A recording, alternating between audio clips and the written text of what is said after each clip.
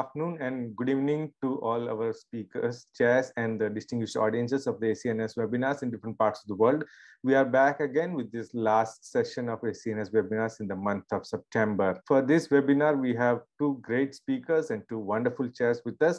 The speaker for the first session of today is our honored guest and senior faculty from Hong Kong, Professor Calvin Mak. Professor Mak is a consultant neurosurgeon at the Queen Elizabeth Hospital, Hong Kong. He is the honorary clinical associate professor at the Department of Surgery, Faculty of Medicine at the Chinese University of Hong Kong. He is also the honorary secretary of the Hong Kong Neurosurgical Society. He has had an extremely meritorious career and has won many awards and accolades for that. And he has published several articles in various peer-reviewed journals also. He is an invited faculty for various conferences and workshops conducted all around the world. We are extremely honored to have him today as a speaker, and today is going to talk about endoscopic transorbital approach to skull base and beyond. The speaker for the second session of today is one of the most celebrated personality who needs no introduction to you, Professor Armando Basso. Professor Basso is the Emeritus Professor of Neurosurgery at the University of Buenos Aires, Argentina. He has had a long, outstanding career as the Chief of Neurosurgery at the Hospital Santa Lucia and Hospital of Clinical Jose de San Martin at the University of Buenos Aires. He was the past president of Argentinian Society of Neurosurgery in 1986 and the president of the Latin American Federation of Neurosurgical Societies in 1988 and the president of the World Federation of Neurosurgical Societies in 1993. He has been decorated with several awards and honors in the past for his excellence and dedication towards neurosurgery. He was decorated with the Order of Legion of French Republic for his extreme dedication to neurosurgery. He has also received the Lifetime Achievement Award for the Société de Neurochirurgie de Langue Française.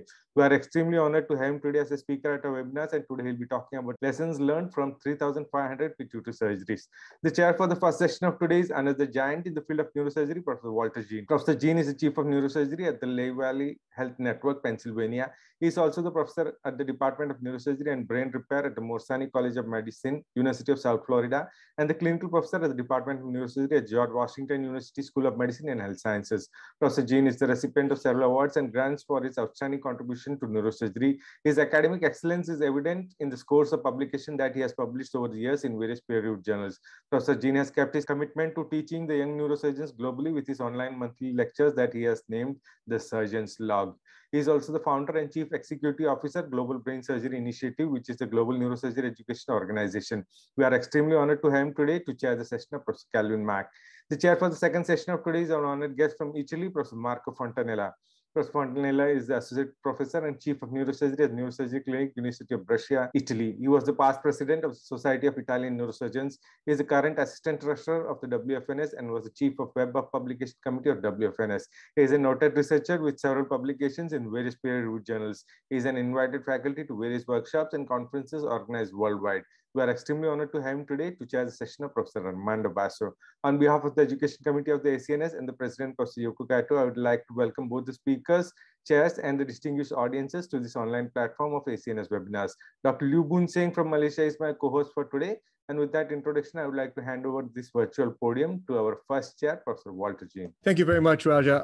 I must say that as far as international neurosurgery is concerned, you take the prize for the speediest and most well-spoken introductions around the world of any of the webinars ever. I've never heard anything like that. Your speed talking is bar none the best in the world. So I am honored to chair this session, having been a presenter once before. And I'm going to share just one slide to talk about Dr. Mak and so on. Why am I showing you this old picture of Hong Kong? This is 1940s in Bukphalam in over the island side, and this is St. Mary's Hospital. The reason why I'm showing you this is that this is where the Hong Kong neurosurgery was born. The first neurosurgeon in Hong Kong started neurosurgery in Hong Kong in 1956. We were talking about Professor H.L. Wen, and so for the last 55 years, Hong Kong neurosurgery has been evolving to a point today where there are many talented neurosurgeons in Hong Kong, and the Neurosurgical Society of Hong Kong is booming. And as Raja introduced, Dr. Mak is, of course, the secretary of the HKNSS. And he is behind, as young as he is behind a long line of very talented neurosurgeons who are thriving in Hong Kong. And I'm very happy that he's taking the world stage today in this talk. He and I share something in common in that well, I am from Hong Kong, obviously, and we're both aiming to pull Hong Kong into the world stage whenever we can on the neurosurgical scenes. So now I'm going to stop sharing that. The transorbital approach is becoming more and more of a workhorse approach in skull-base surgery, and it's now one of the standard corridors that all skull-base surgeons need to consider for approaches into the middle fossa and beyond that. And I do some of it, and Calvin does a lot more of it than I do. And so without further ado, I want to hear his thoughts about whether he does it with an endoscope, microscope, exoscope, whether he takes off the rim or not, and how he does the approaches and so on. So I'm going to turn the podium to him, and we'll come back with some questions at the end. Calvin, please. Thank you very much, Walter, and thank you very much, Raja, for the very kind introduction. And again, it's really my honor to be able to speak on this wonderful ACNS webinar platform, which I personally have attended a few actually before, and they're fantastic. All the speakers are fantastic and a really world international standard. And so me being a young neurosurgeon, I am really thrilled to have this privilege and opportunity to share. And thank you very much, Walter, for your kind introduction. So without further ado, I'd like to take the upcoming 40 minutes or so to share the topic, endoscopic transorbital surgery to the skull base and beyond. So, actually, before I go on, this, if you can see from the background, the photo here and the upper part is my hospital, Queen Elizabeth Hospital in Hong Kong. The lower part, I will tell you what is it later if you cannot figure it out. Okay. So so this is where I'm from, QE, Queen Elizabeth Hospital. It is established since 1963, so it's a very old hospital in Hong Kong with over 2,000 beds. It's a tertiary referral neurosurgical center, and it's also a teaching hospital here. So this is where my hospital is. And because it's quite old with some history already.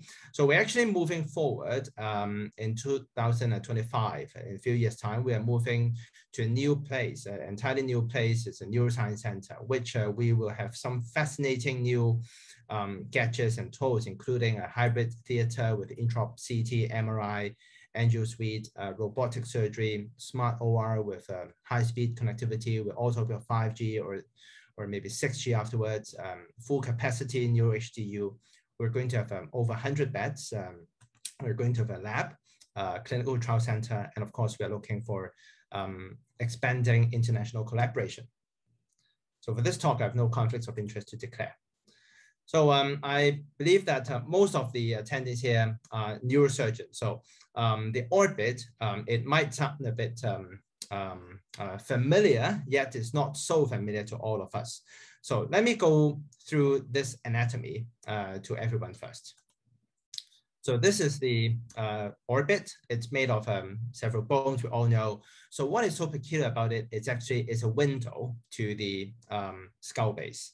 So just directly behind it is the middle cranial fossa, and more superiorly is the anterior cranial fossa. So when we all look from above, so for example, when you're doing the pterional craniotomies of the FTOZs, from time to time, we actually enter the orbit. So the crux of the matter is that why not we approach it from below instead of from above?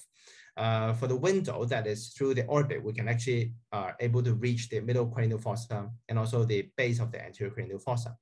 And immediately, there are the sinuses. The medially is the sphenic sinus, inferiorly is the maxillary sinus, and superomedially is the frontal air sinus. And then laterally, it is bound by the temporalis muscle. So these structures are all that we're actually familiar with as neurosurgeons. So this is the view, the schematic diagram when we view from in front, from anteriorly. The yellowish orange yellow here depicts the route that we approach from craniotomy. So this is essentially a superior and lateral approach. These would be the optic apparatus, the carotid artery, and the cavernous sinus.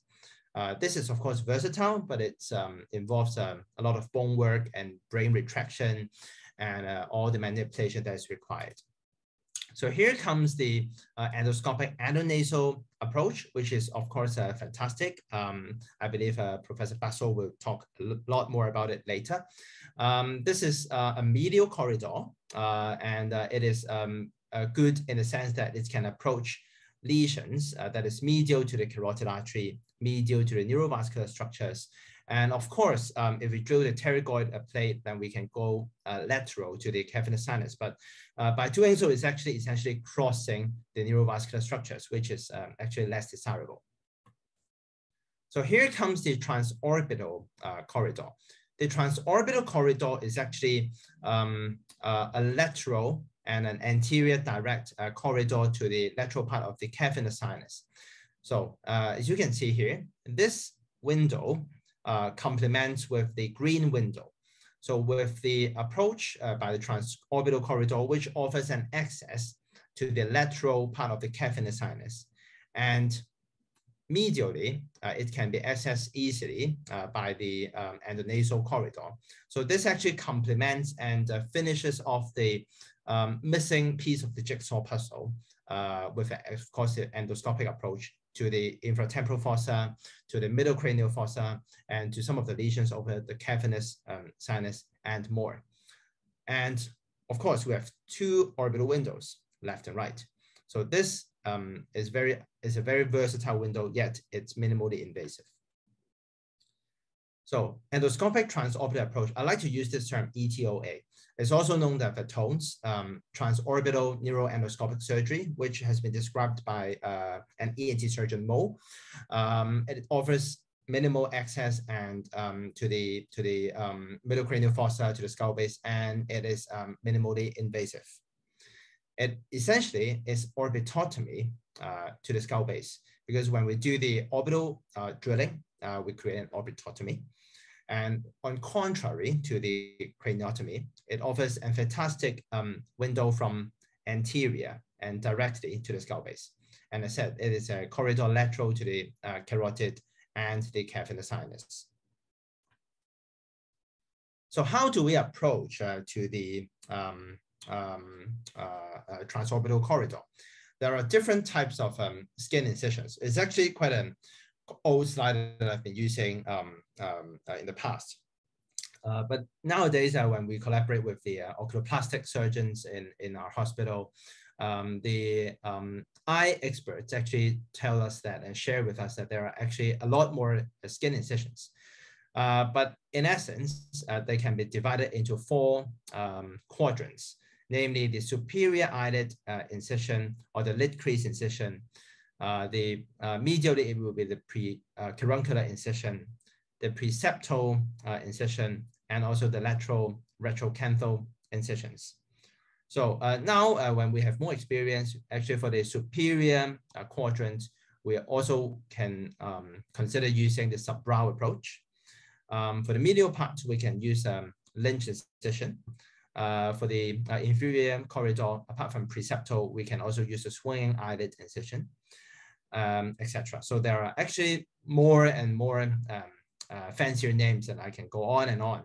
But essentially, they're just incisions either over the skin or within the conjunctiva to approach the orbit that is bound between the bone and also the orbital content.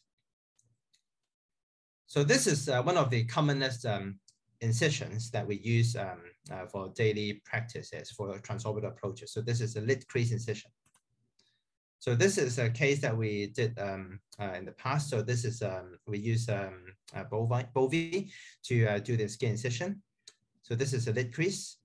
And then we cut into the fascia and the muscle here. And then we use a handheld malleable retractor to protect the orbital contact. So I'd like to draw attention to this green corneal protector that we use for almost every cases to protect the cornea from being scratched or from being injured by the instruments.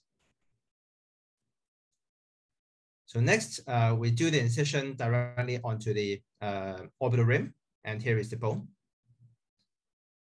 And then for this case, we also use a freer to release the lateral canthal ligaments to increase the access to the orbit.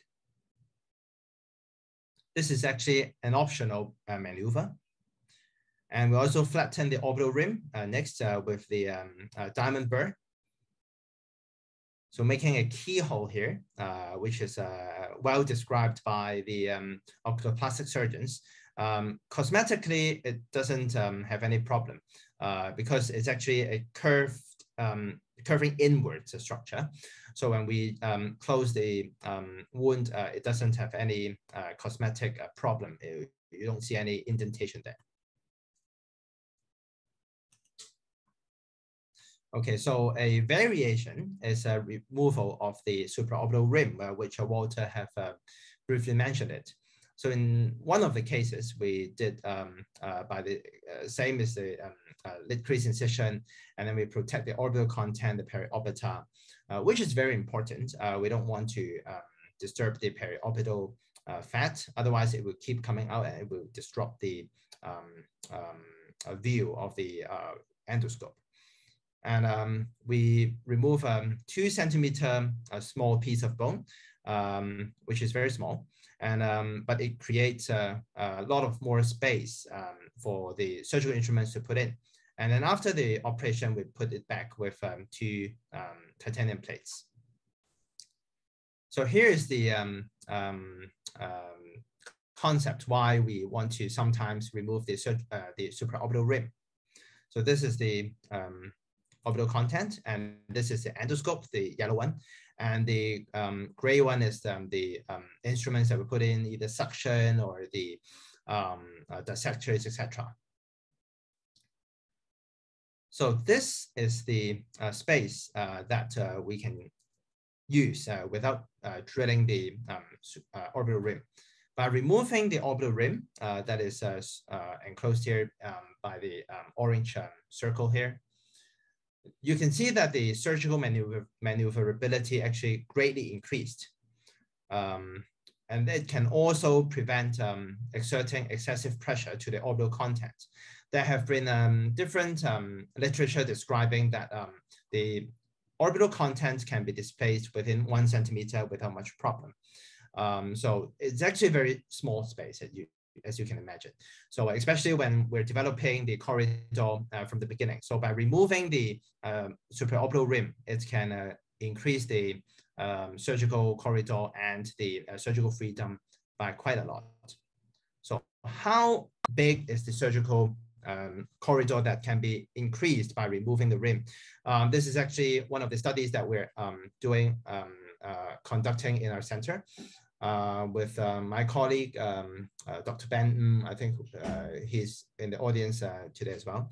So this is the schematic diagram that we're going to study, that removing different types of the orbital rim.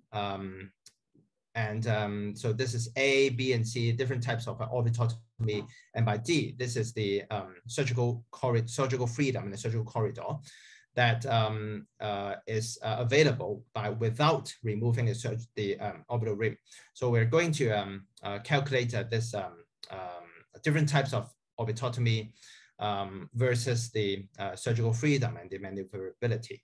And our data actually shows that it can increase up to 6-fold of the space that is available. And it's under submission to the journals currently. So step 2, after the skin incision, next step is to drill the greater wing of the sphenoid. So where is the greater wing of the sphenoid? Here is the greater wing of sphenoid, which actually is the orbital wall.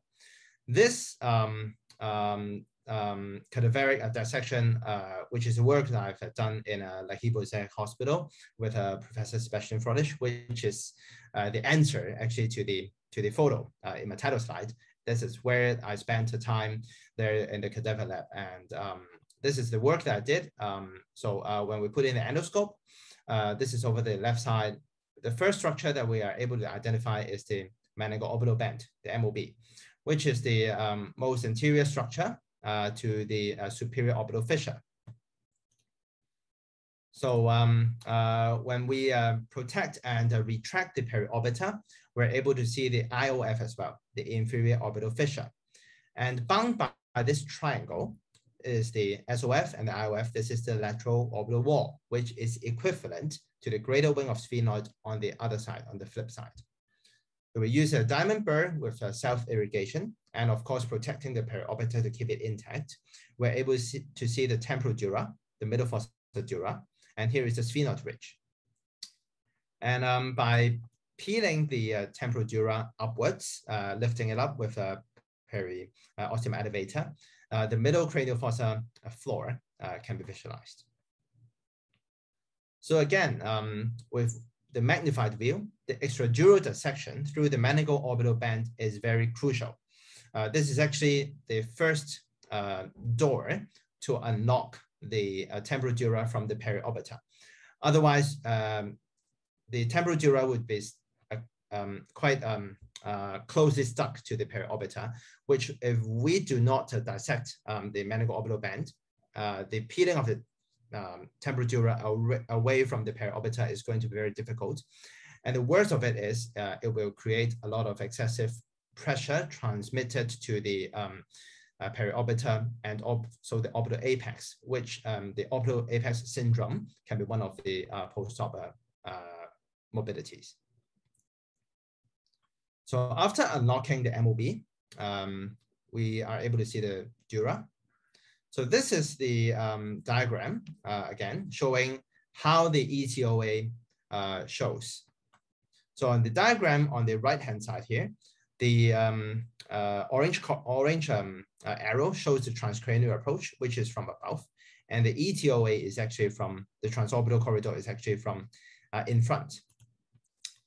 So when we dissect along the SOF, we're able to see the dura, and we lift up the dura. So these are the structures that we're able to see. Here is the V1, the V2, which exits the skull through the foramen rotundum, and the V3 exits the skull through the foramen ovale. And here is the MMA, the foramen spinosum. And here, going backwards, is the Meckel's cave. And here is the familiar GSPN, the Gasserian ganglion, the petrous bone. So this is the familiar view that we see from the middle fossa approach, from the transcranial dissection. So this is actually of no difference from what we're able to achieve by doing an FTOZ. Of course, the surgical freedom would be much greater by the FTOZ approach, which is more versatile.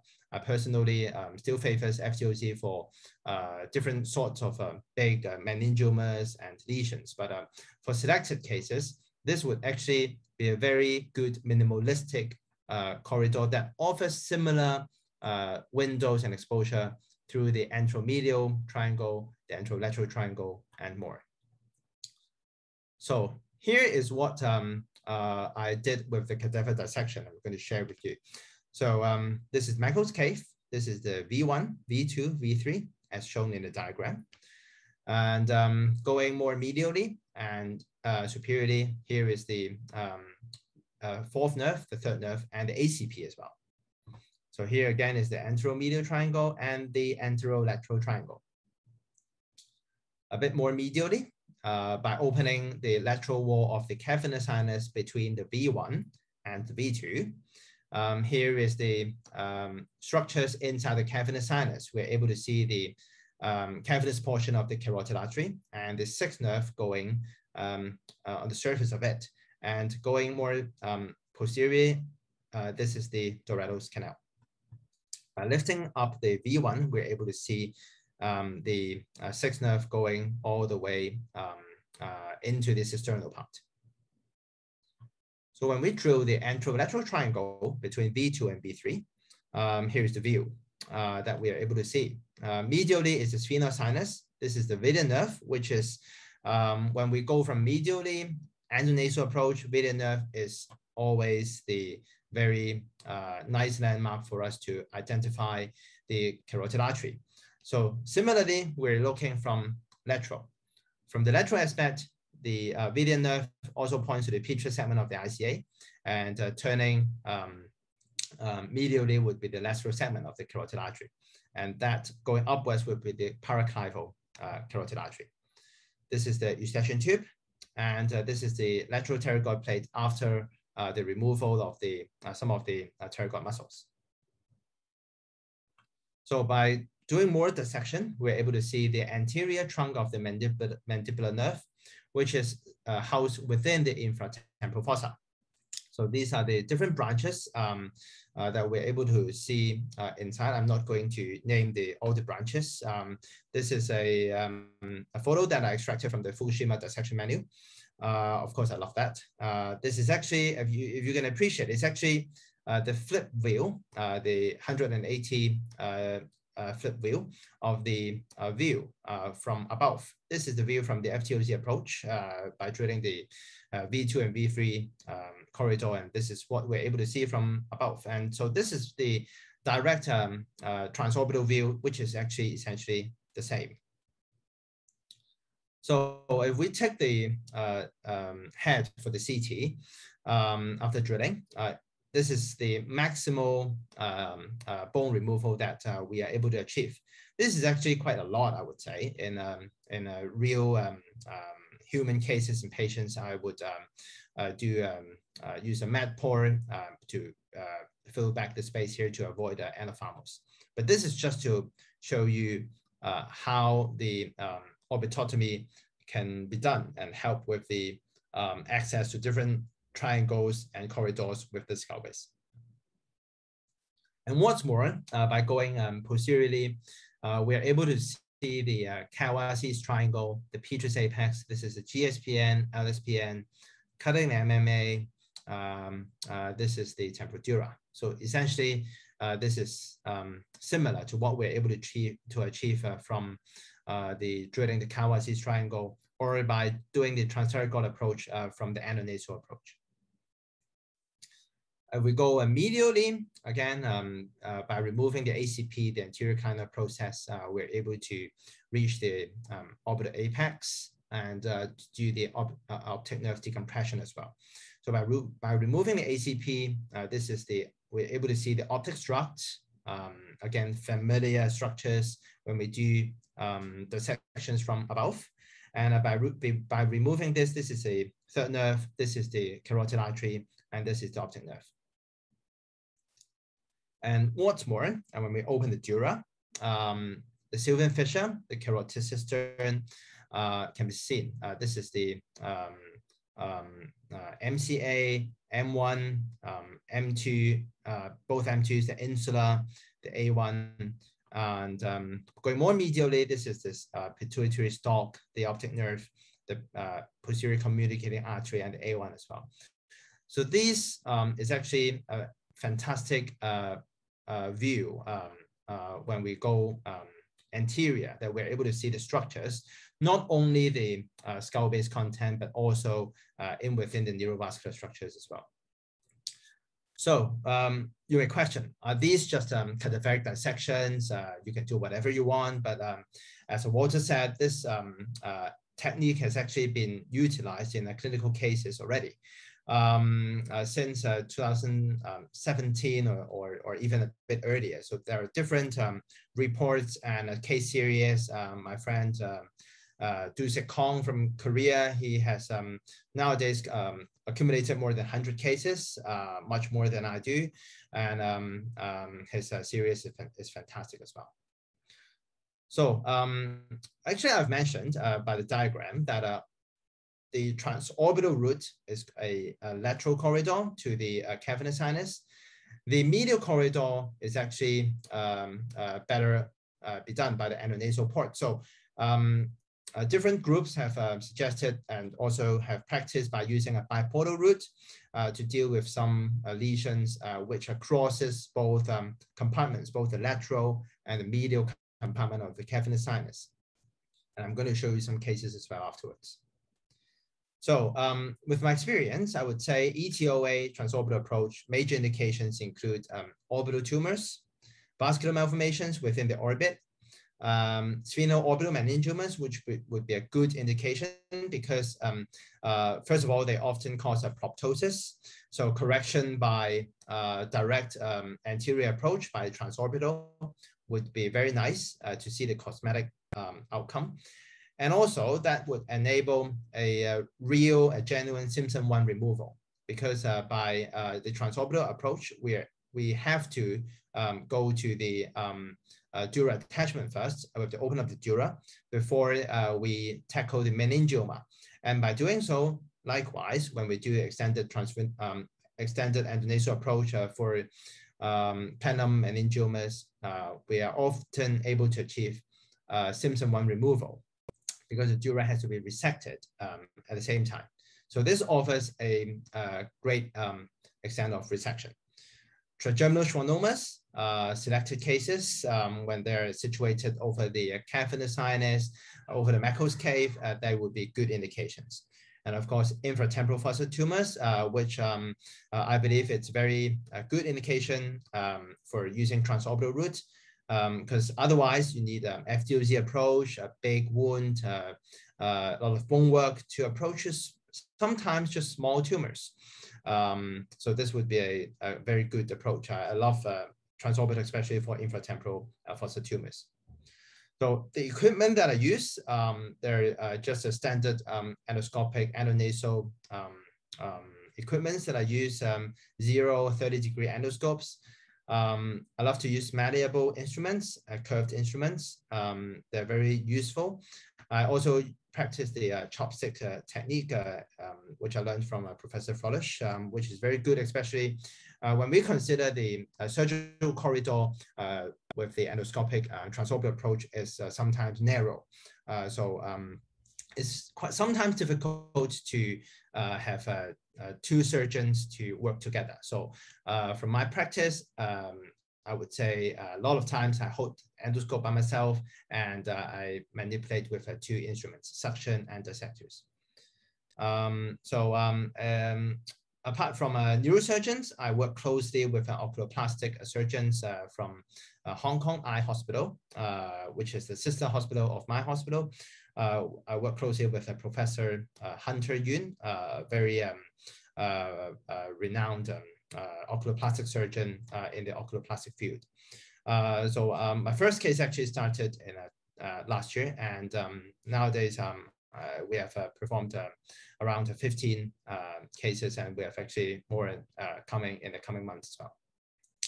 So just to recap advantages of the transorbital approach, less blood loss, small incision, no brain retraction because we are directly attacking the lesion from in front and below. So essentially no brain retraction is really required. Very low chance, I won't say no, but low chance of CSF leak versus endonasal approach. The reason is that for endonasal approach, we have to go through different paranasal sinuses. Of course, commonly would be the sphenosinus and the ethmoid sinus and sometimes the maxillary sinus. When we deal with lesions intracranially, we have to repair the skull base. Otherwise, the CSF would just go through the natural sinuses and leak through the nose. And this is, I would say, the major hurdle, apart from the maneuverability, the visualization, or bimanual dissection. The main hurdle of endonasal approach is because of CSF leak. We have to use different sorts of flaps, and with that, we still see cases of CSF leak. I do use quite a lot of extended endonasal approach as well. We're also publishing our series. It's quite good result with our experience is less than 5%.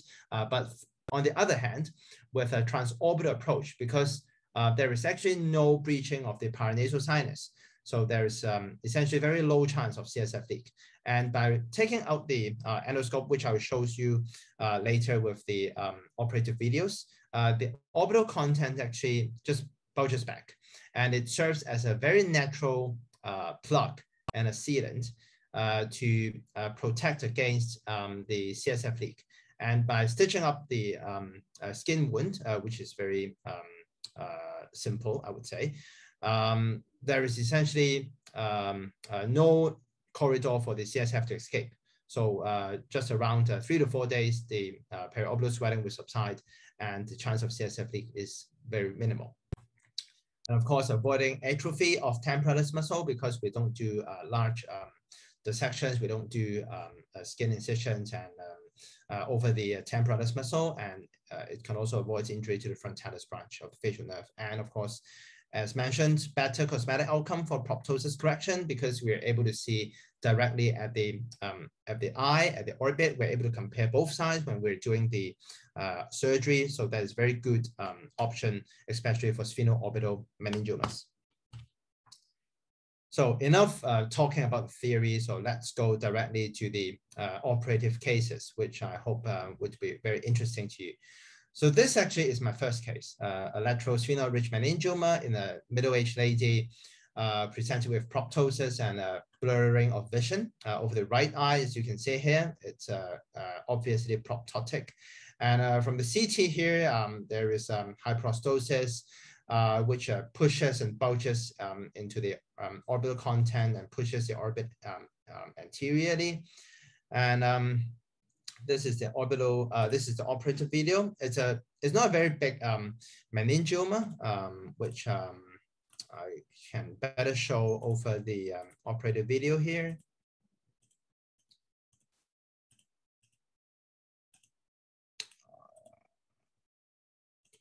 Okay, so this is the small meningioma, but a very small meningioma is already enough to cause a very big proptosis and hyperostosis.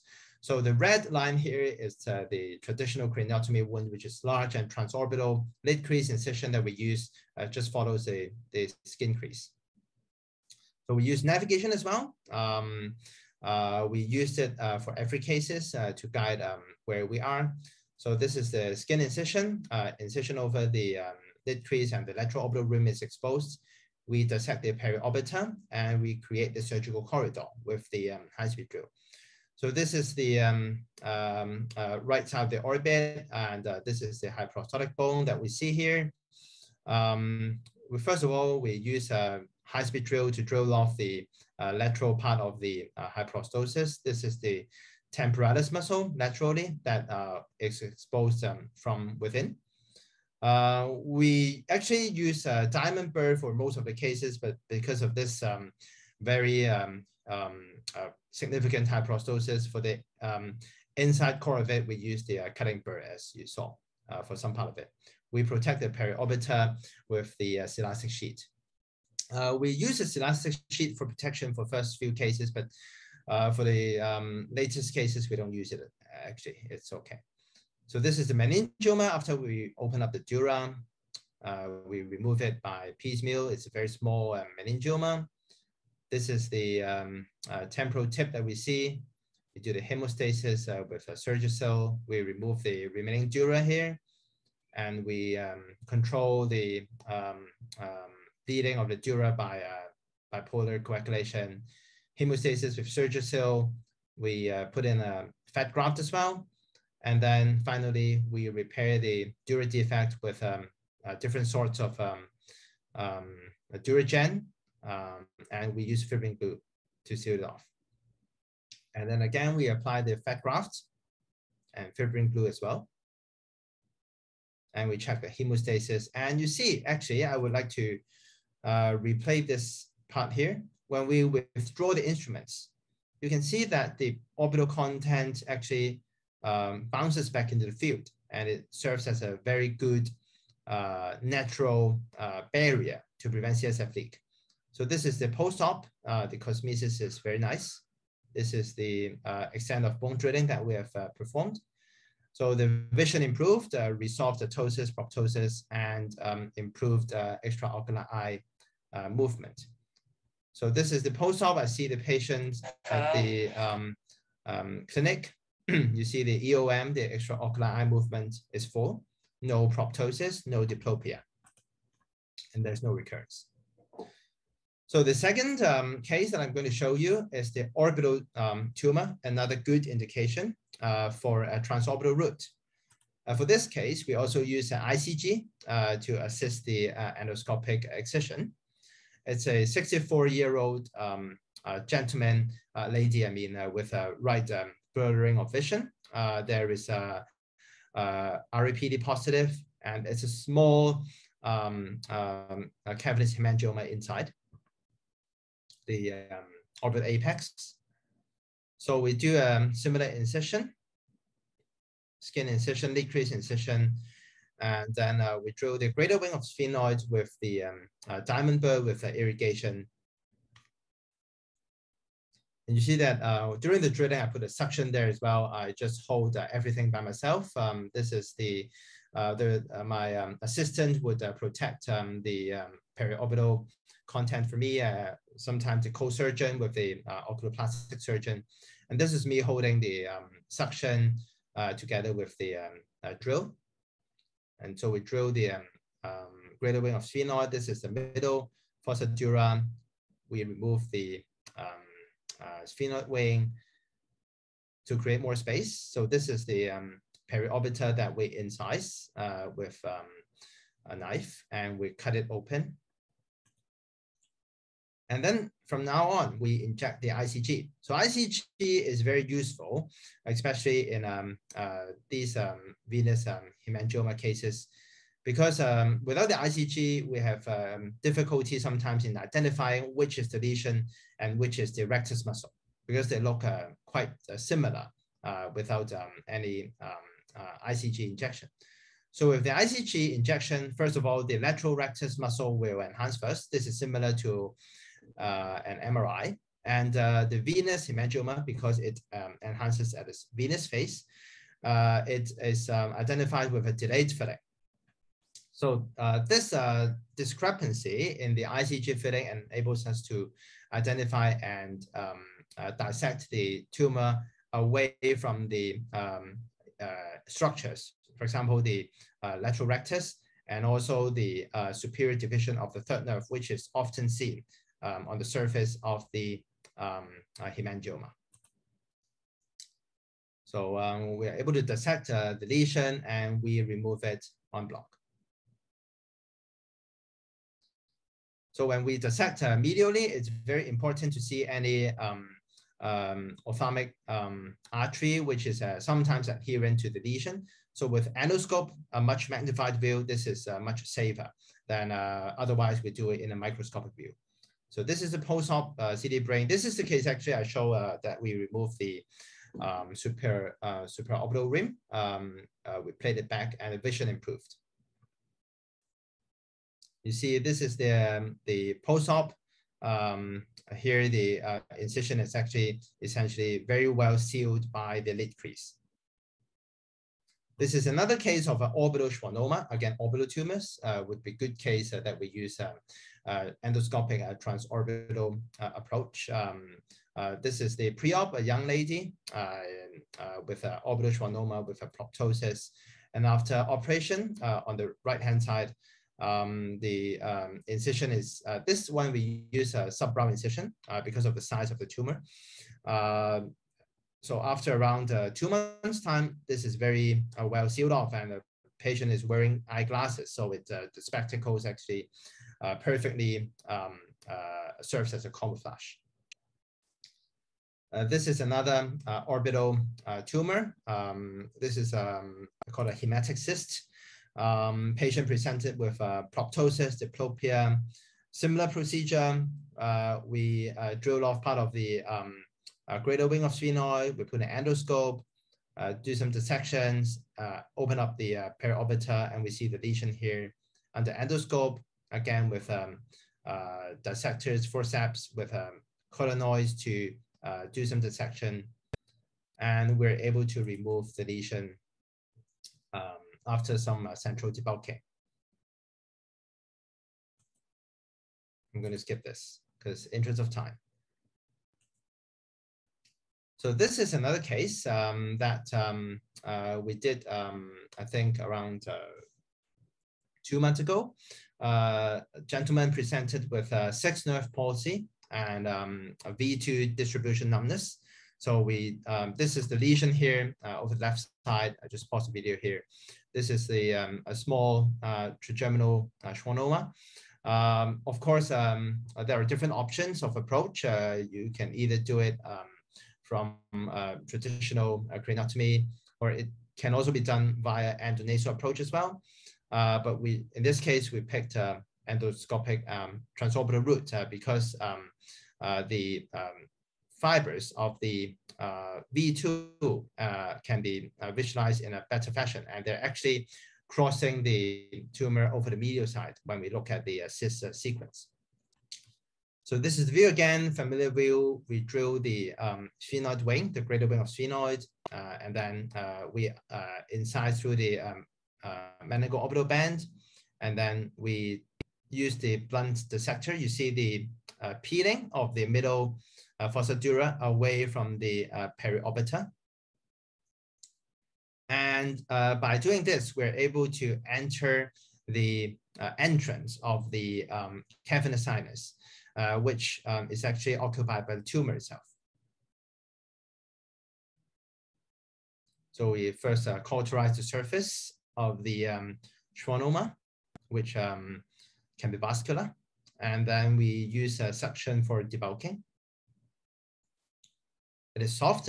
We already know it from the pre-op MRI. So again, we use different dissectors to dissect the nerve fibers. You can see here.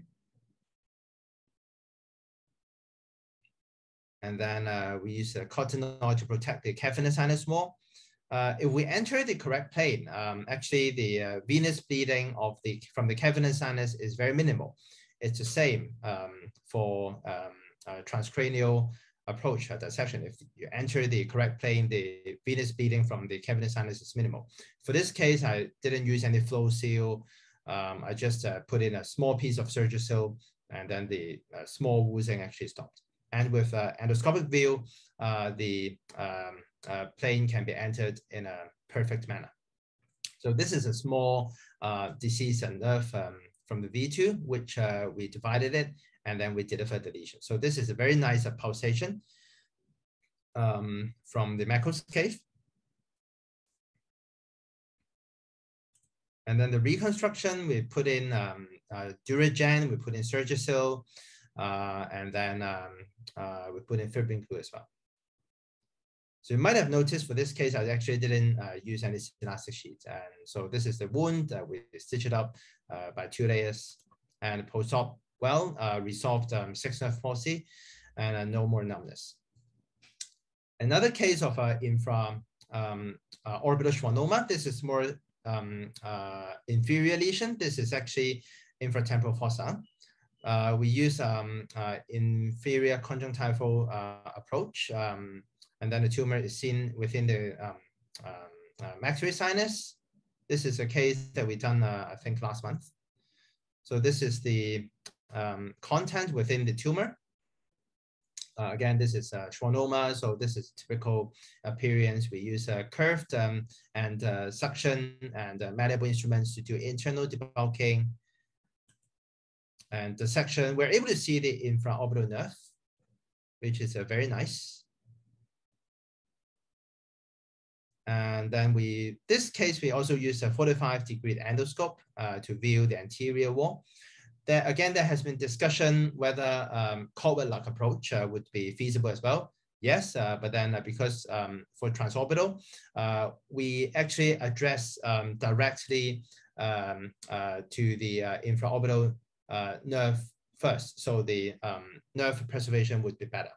And because the larger defect here, we repair the orbital floor with a titanium plate. And then this is the closure of the wound.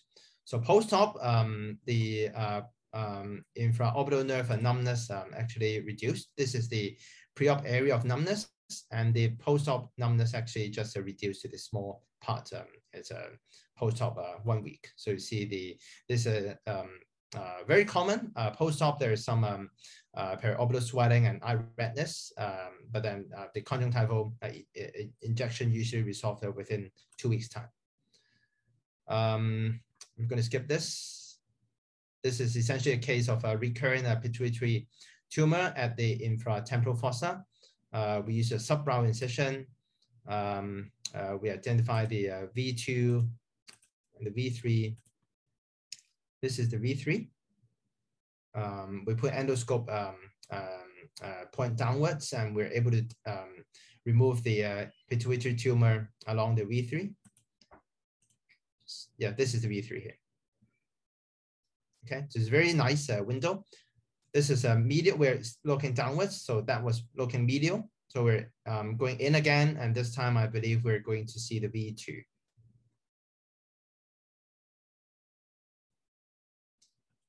Yeah, so this is the V2.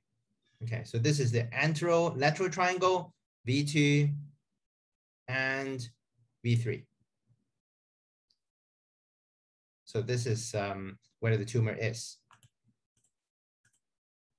So again, there is this case, there is no CSF leak, and we just put in some Surgicel for hemostasis. Skip this one. Again, it's an infratemporal fossa lesion. Very good approach with the transorbital route to see the anterolateral triangle and the anteromedial triangle.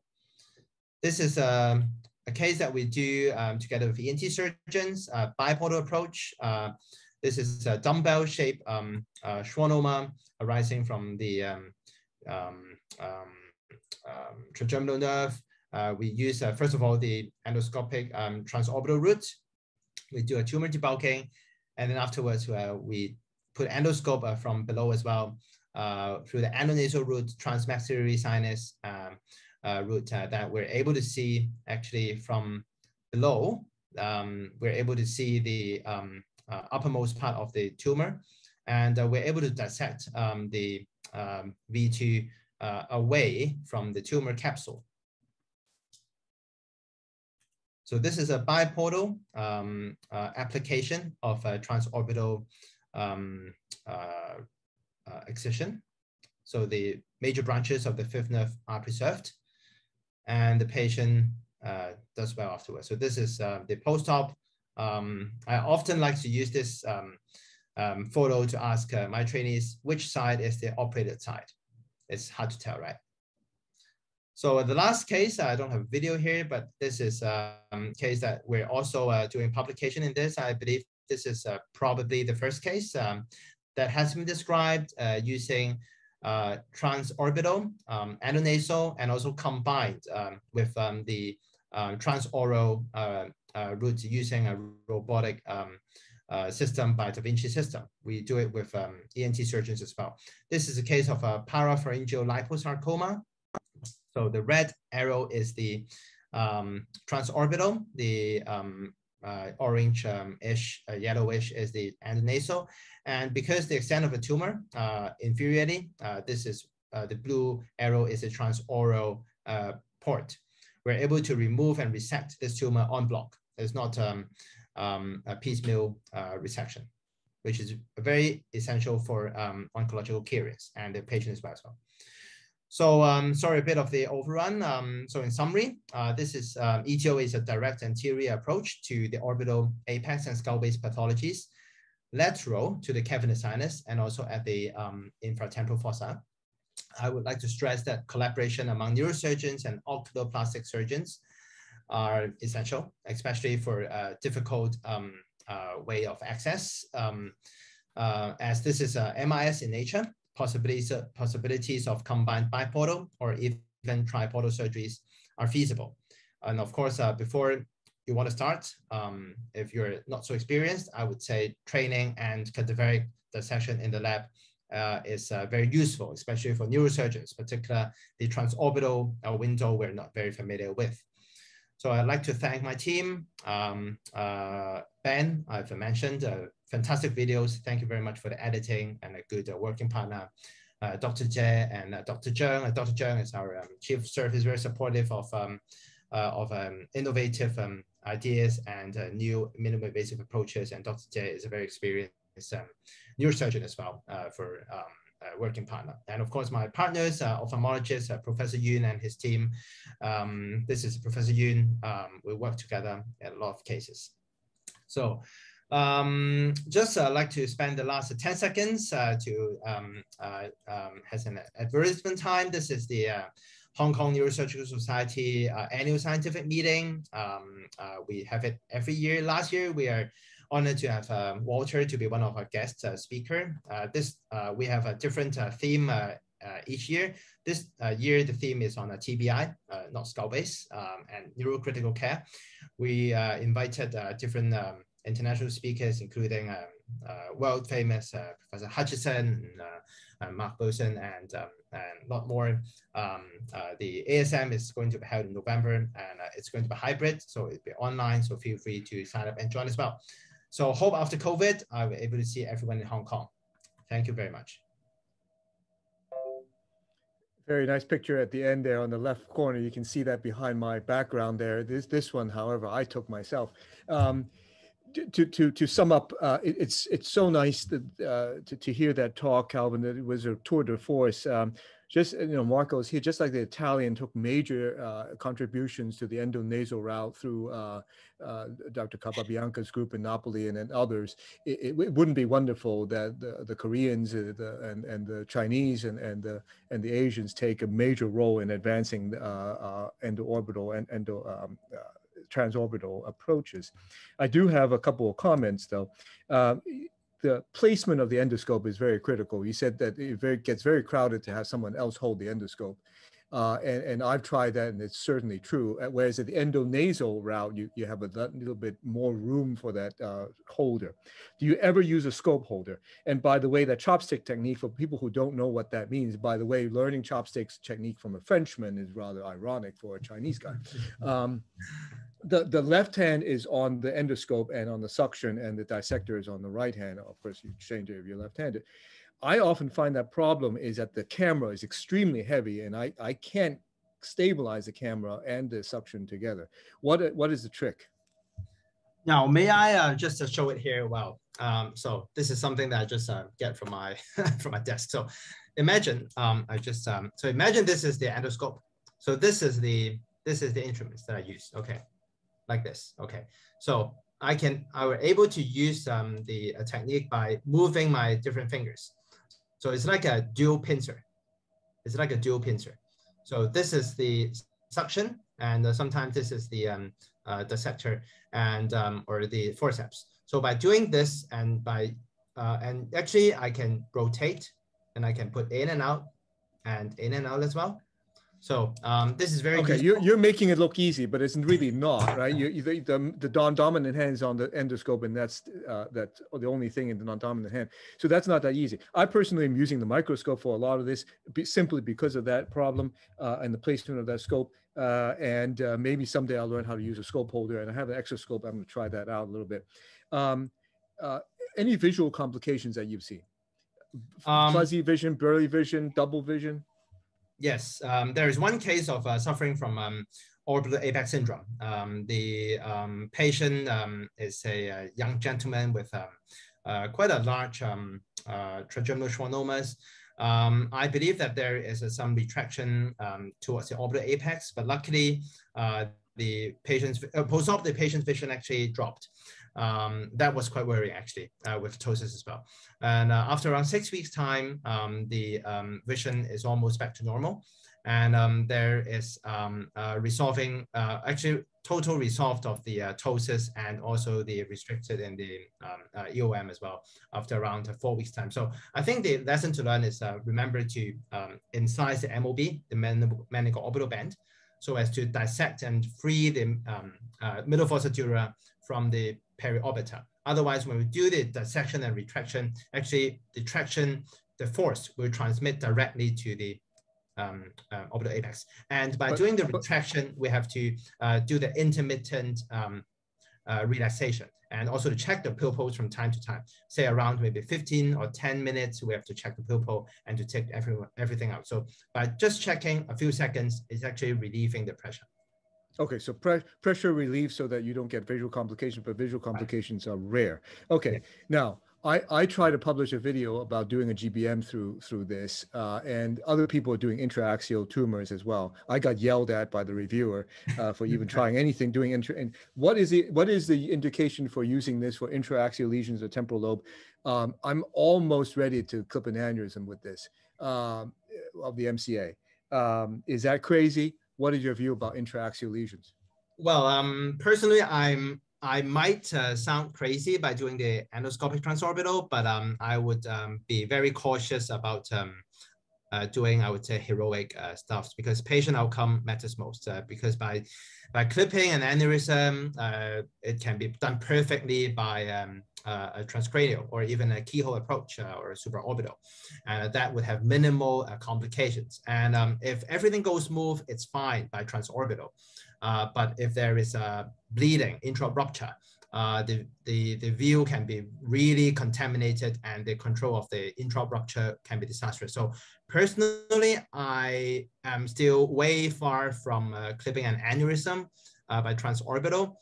Intraaxial lesions, yes, that would be a good indication for especially mesiotemporal sclerosis or small cathinomas or small gliomas within the medial temporal lobe, because it's a direct trajectory medial, and that is a good approach. GBMs, again, really depends on the lesion. If it's a small lesion, it's fine.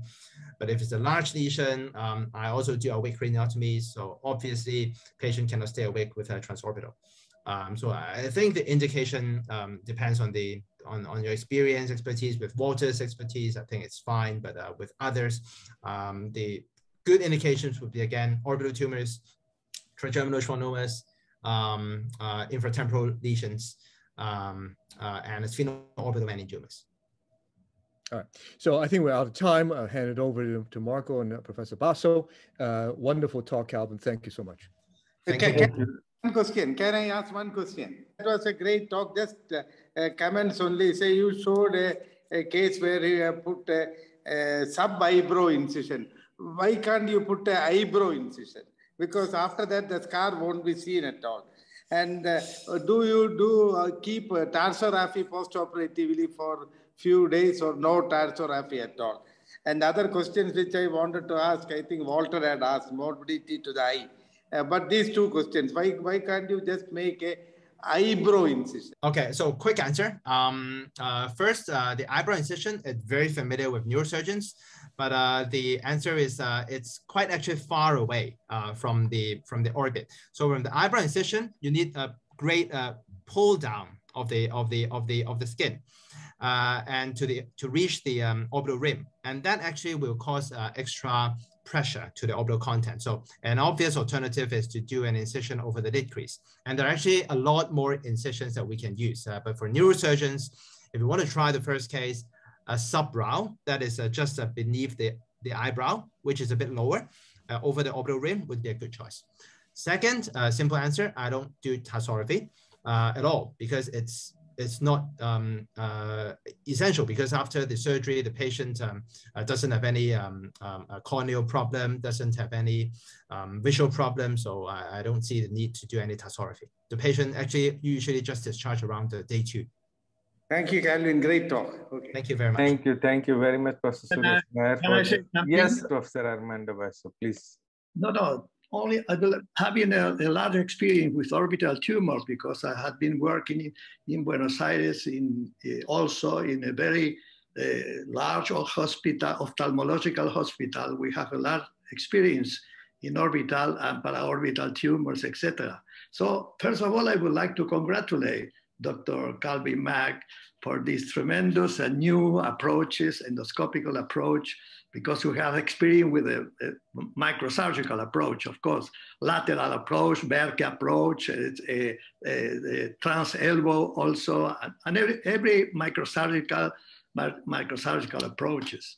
Just a question, how long does it take for you a endoscopical approach of all this pathology? Maybe it's take longer or shorter than the microsurgical one. Well, thank you. Thank you very much, Professor Basso. It's very my honor indeed to hear the compliment and receive a compliment from you. The operative time is actually comparable. I won't say it's a bit, I won't say it's shorter, but it's comparable. Say, for example, for the sphenoorbital meningiomas that we do, it takes around 3 to 4 hours. So it's comparable to open approach. If you consider the drilling, the dura, repair, etc. So it's kind of comparable. The blood loss is similar. It's actually less, I would say. It's around just 100 mils usually, because the bone work and the required is much less. And yes, I'd just like to write on the point addressed by Professor Basso is that for neurosurgeons who want to use transorbital approach, microsurgical skills are very important. So I actually still do a lot of the open approaches, FTOZs, Kawasis, combined petrosals, etc. The microsurgical skills and the microsurgical understanding of the anatomy is very important before you move on to endoscope. So it's not endoscope and then no microscope. It's not my style. I do everything. So thank you, and congratulations again, because it's an advance. It's like a pituitary surgery, you know, now endoscopically is better than the microscopic, or combines the two anyway, in some cases. But anyway, congratulations. Thank you. Maybe I will invite you to say something with one of my former assistants. Now is the chief of service of that ophthalmological hospital. Maybe they would like to hear you with your presentation. It's my honor indeed. Thank you very much. Thank you very much. We had a wonderful session on. All I can say is just wow. I am short of words to compliment you, Professor Calvin Mack. That was a wonderful presentation. Thank you very much. Would you be staying back for the second lecture, Professor Calvin Mack? Sure, of course. Yes, I understand Professor Walter Jean has scheduled a surgery, so he has to leave. Thank you very much, Professor Walter Jean, for joining in. Before we move on to the second session, I would like to thank Professor Shubin, who has arranged a special broadcast on WeChat in China. And we are broadcasting this on YouTube, Zoom, and WeChat, of course. And we have currently 1,450 audiences who have joined us live. So with that, I would like to move on to the second session and invite Professor Marco Fontanella to say a short introduction, and who would in turn invite Professor Armando Basso. Professor Fontanella. Thank you for the invitation, and my best compliment to Professor Mack. A beautiful speech. For me, it's very simple duty, because every neurosurgeon in the world knows Professor Basso, that is one of the master, was and is one of the master of neurosurgery.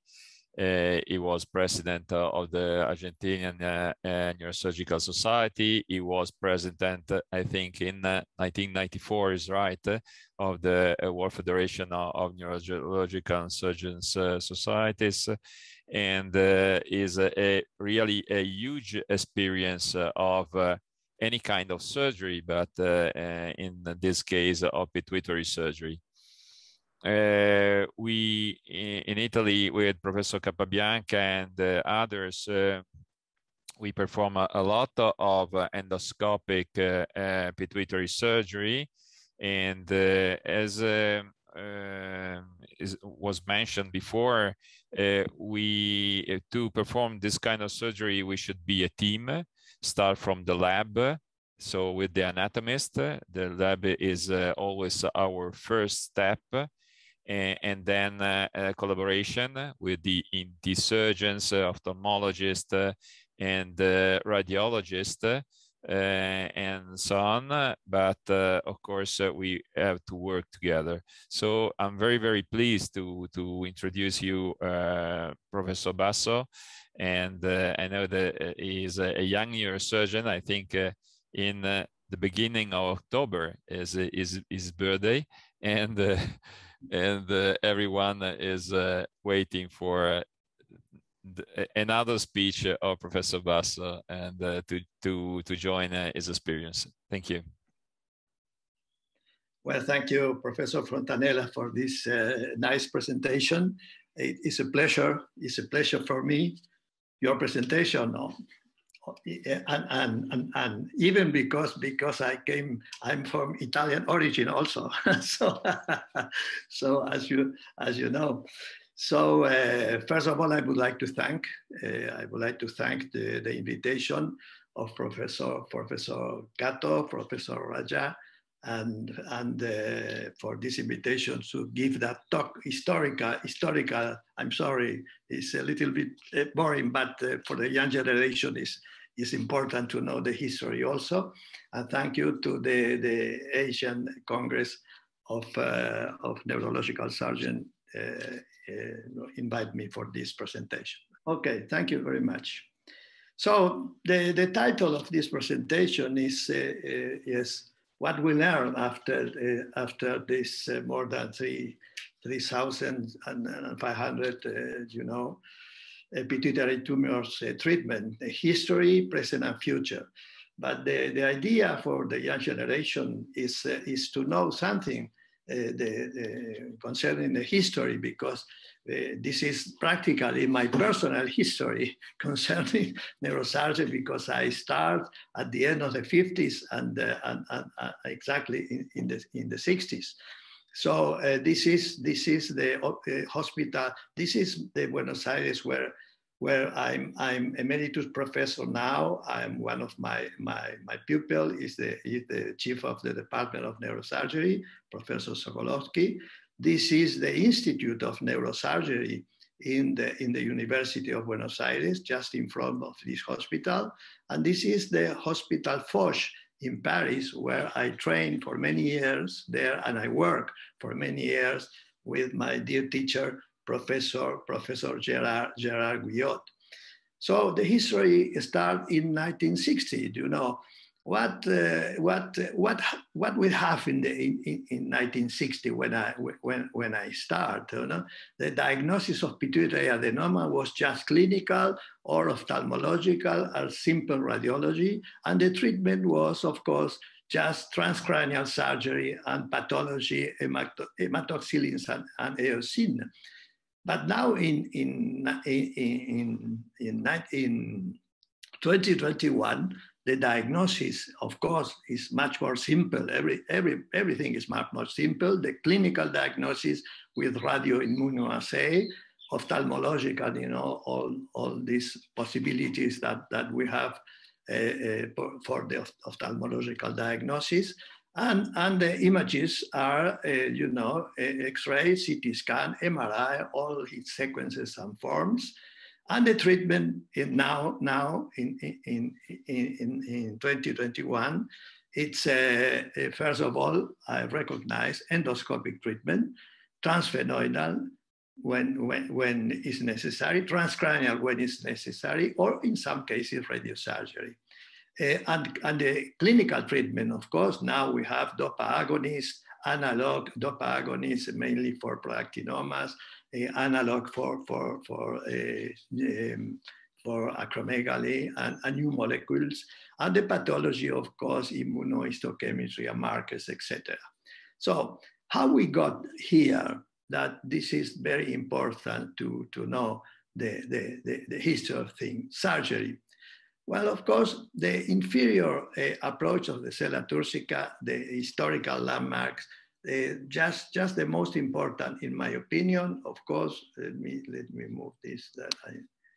In my opinion, of course, is in 1907, the transsphenoidal approach by Schläfer in Vienna. In 07, we celebrate in Vienna the 100 years of Schläfer's transsphenoidal approach. And in 1910, the endonasal transsphenoidal approach by Hirsch was an otolaryngologist, and his approach, in my opinion, was much more interesting even than the Cushing approach. But you know, the sublabial transsphenoidal approach by Cushing was the more expanded around the world, because the prestigious of the master was absolutely more important. So, excuse me, happened. Okay, this is in reality the Schleffer was a transfacial approach, very complicated even, yeah, and in that time without antibiotic and all the correct diagnosis, etc. The result was not very interesting and with exist. And Oscar Kirch in 1910. This is very important because it's the lateroseptal submucosal approach just in that year with the preservation of the septum. This is really very important, and I applied this technique, 60 years after Hirsch, because in my opinion was very important.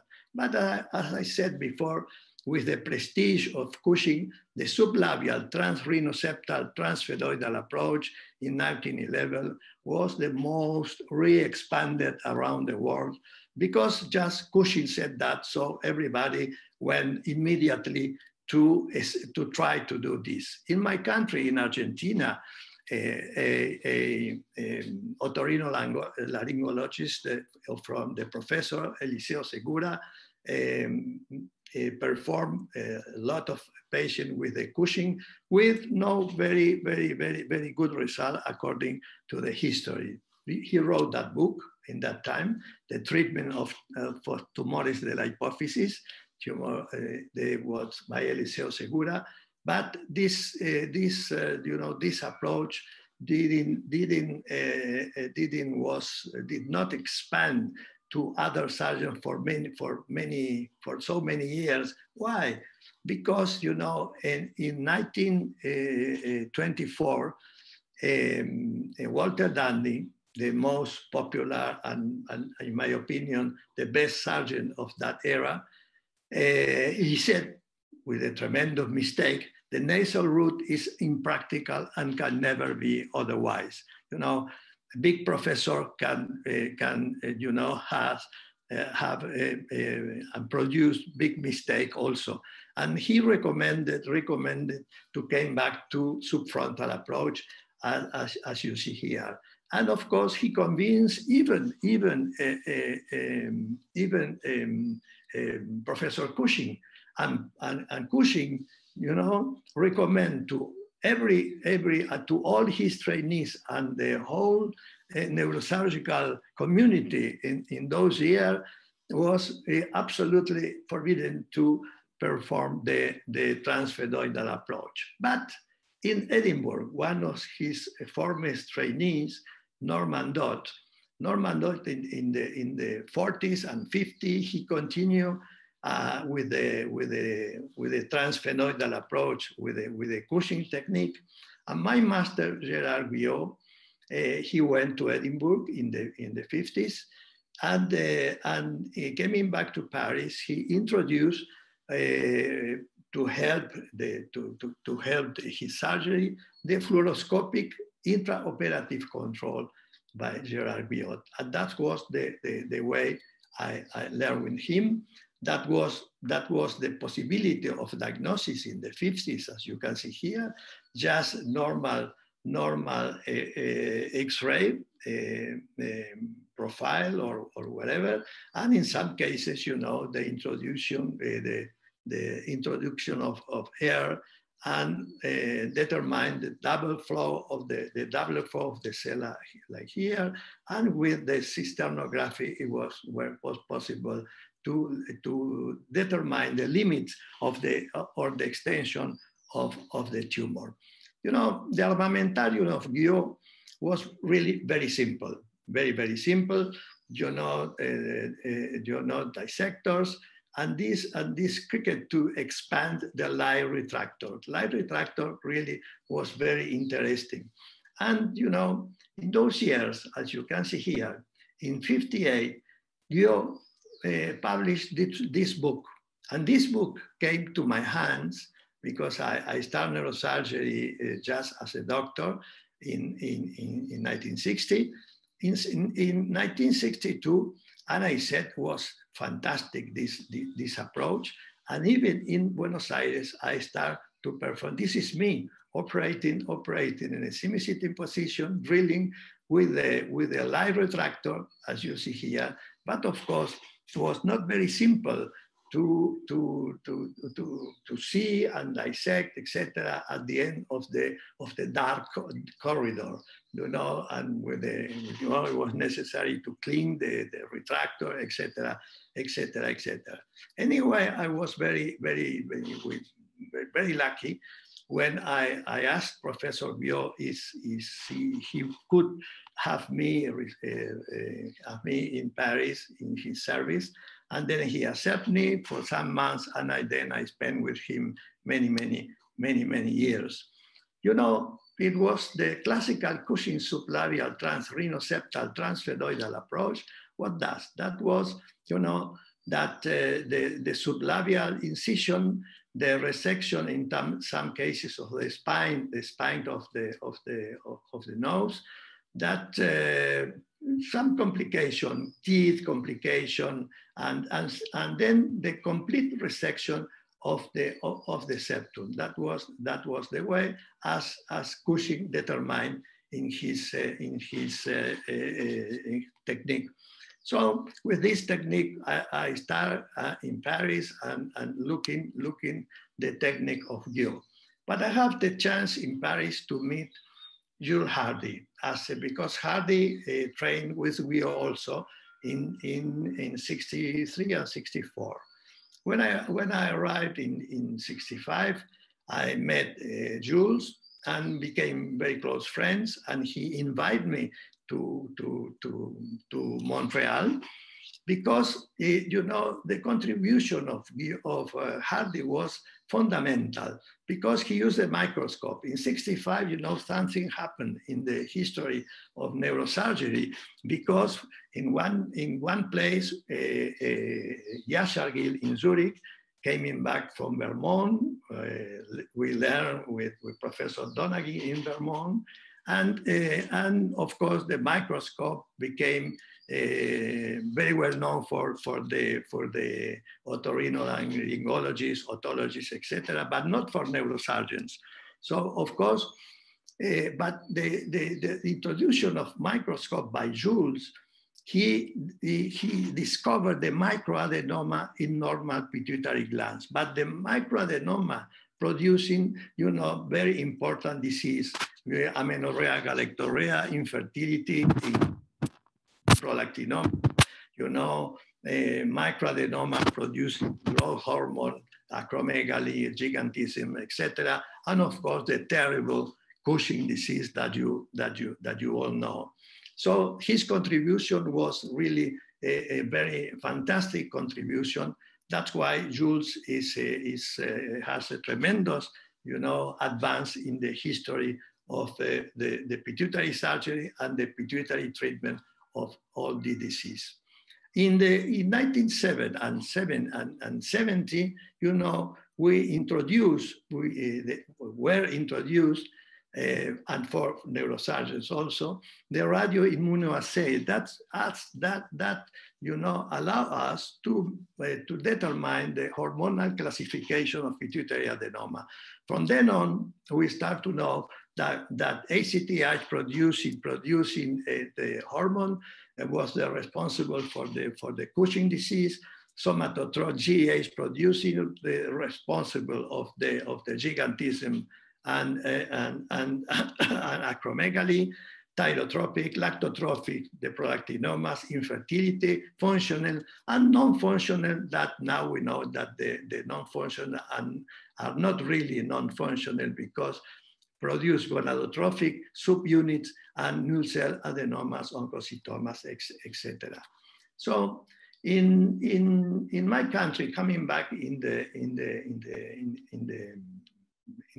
70s around, we were in my country and in South America the first to use the endoscope, the microscope, and the first to have an enormous experience in pituitary adenomas. And my pathologist, this is the classification of our own, you know, no classification, but percentage of different kind of tumor.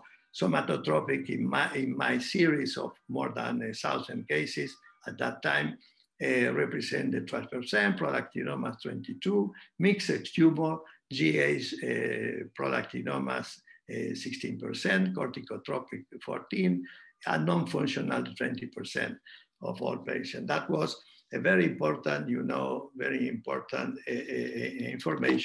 information for us. So that was in the 80s, in the 70s and 80s, the way to operate what we call the Joule-Hardy microsurgical approach with radiological intraoperative control. That was I will show you my personal advance with different technique along the years.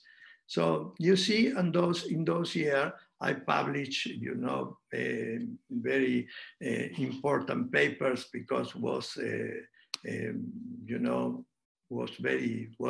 new information for the international literature on the, acromegalic syndrome, Pitu prolactin, and Cushing disease, and many conferences in South Americans and around the world. But in '87, we came again to, as I said before, to the endonasal lateroseptal transsphenoidal approach by Hirsch. Why?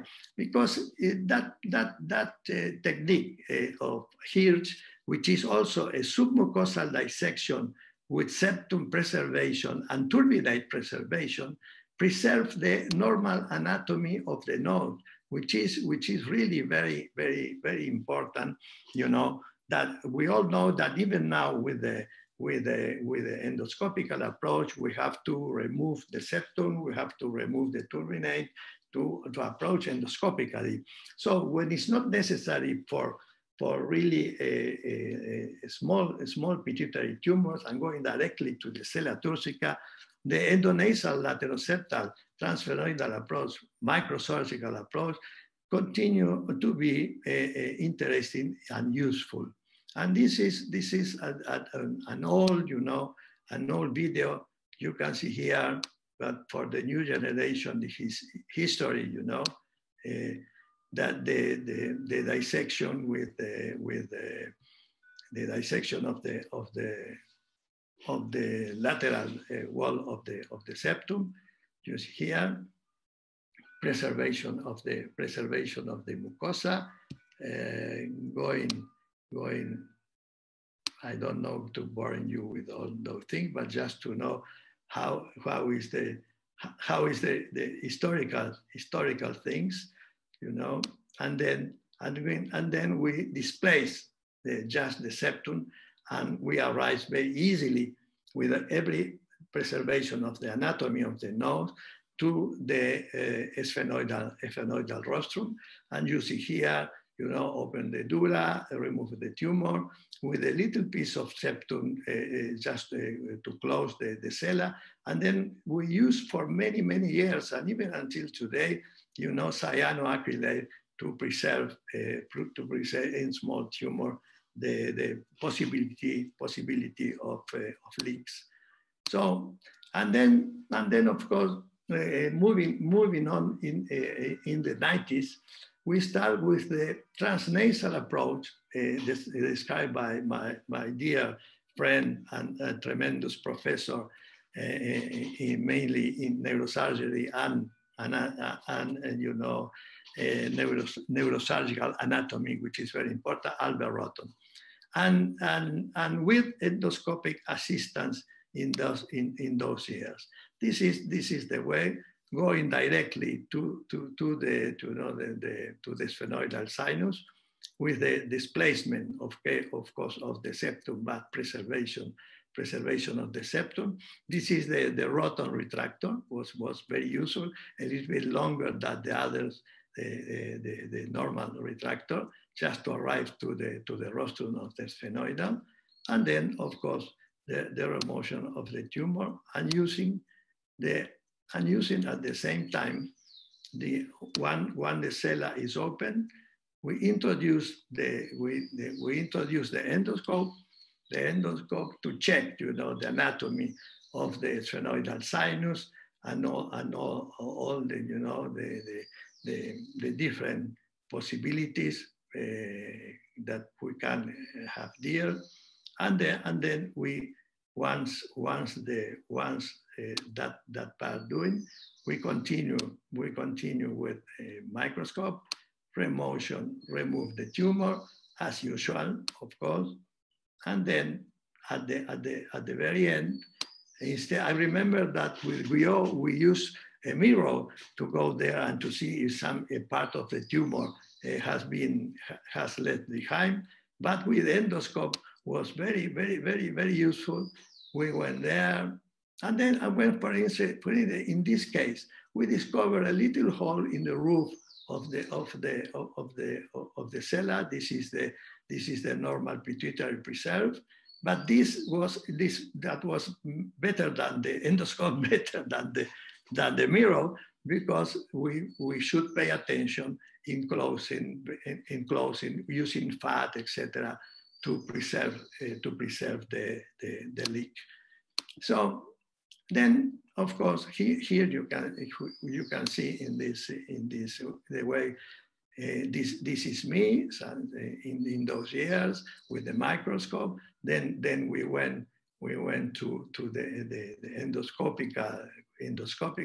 This is now one of my assistants, but now is Professor Abati, which is the best, you know, now endoscopic neurosurgeon in Buenos Aires. But in those years, he helped me with this possibility. Again, drilling again. Well, you all know this historical technique, historical and in some cases actual even, you know, because not in every place in the world people have experienced endoscopical experience. That was, you know, the way. In this case, for instance, we discovered that a part of the tumor here had been left behind. We went again, we removed the whole thing, and here the end of the surgery, the pituitary preserve, etc., etc., etc. So that was the way for many years we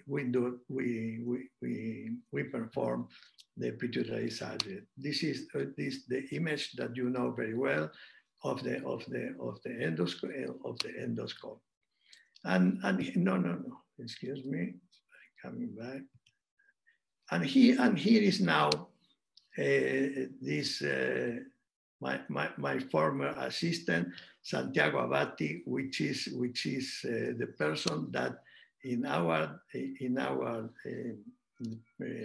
department, I continue to go there 2 times in a week, and I like to talk with the residents, with the young people, to show them. And this is Santiago Abati doing with the endoscopical technique the preparation of the ADAT flap, which is ADAT flap.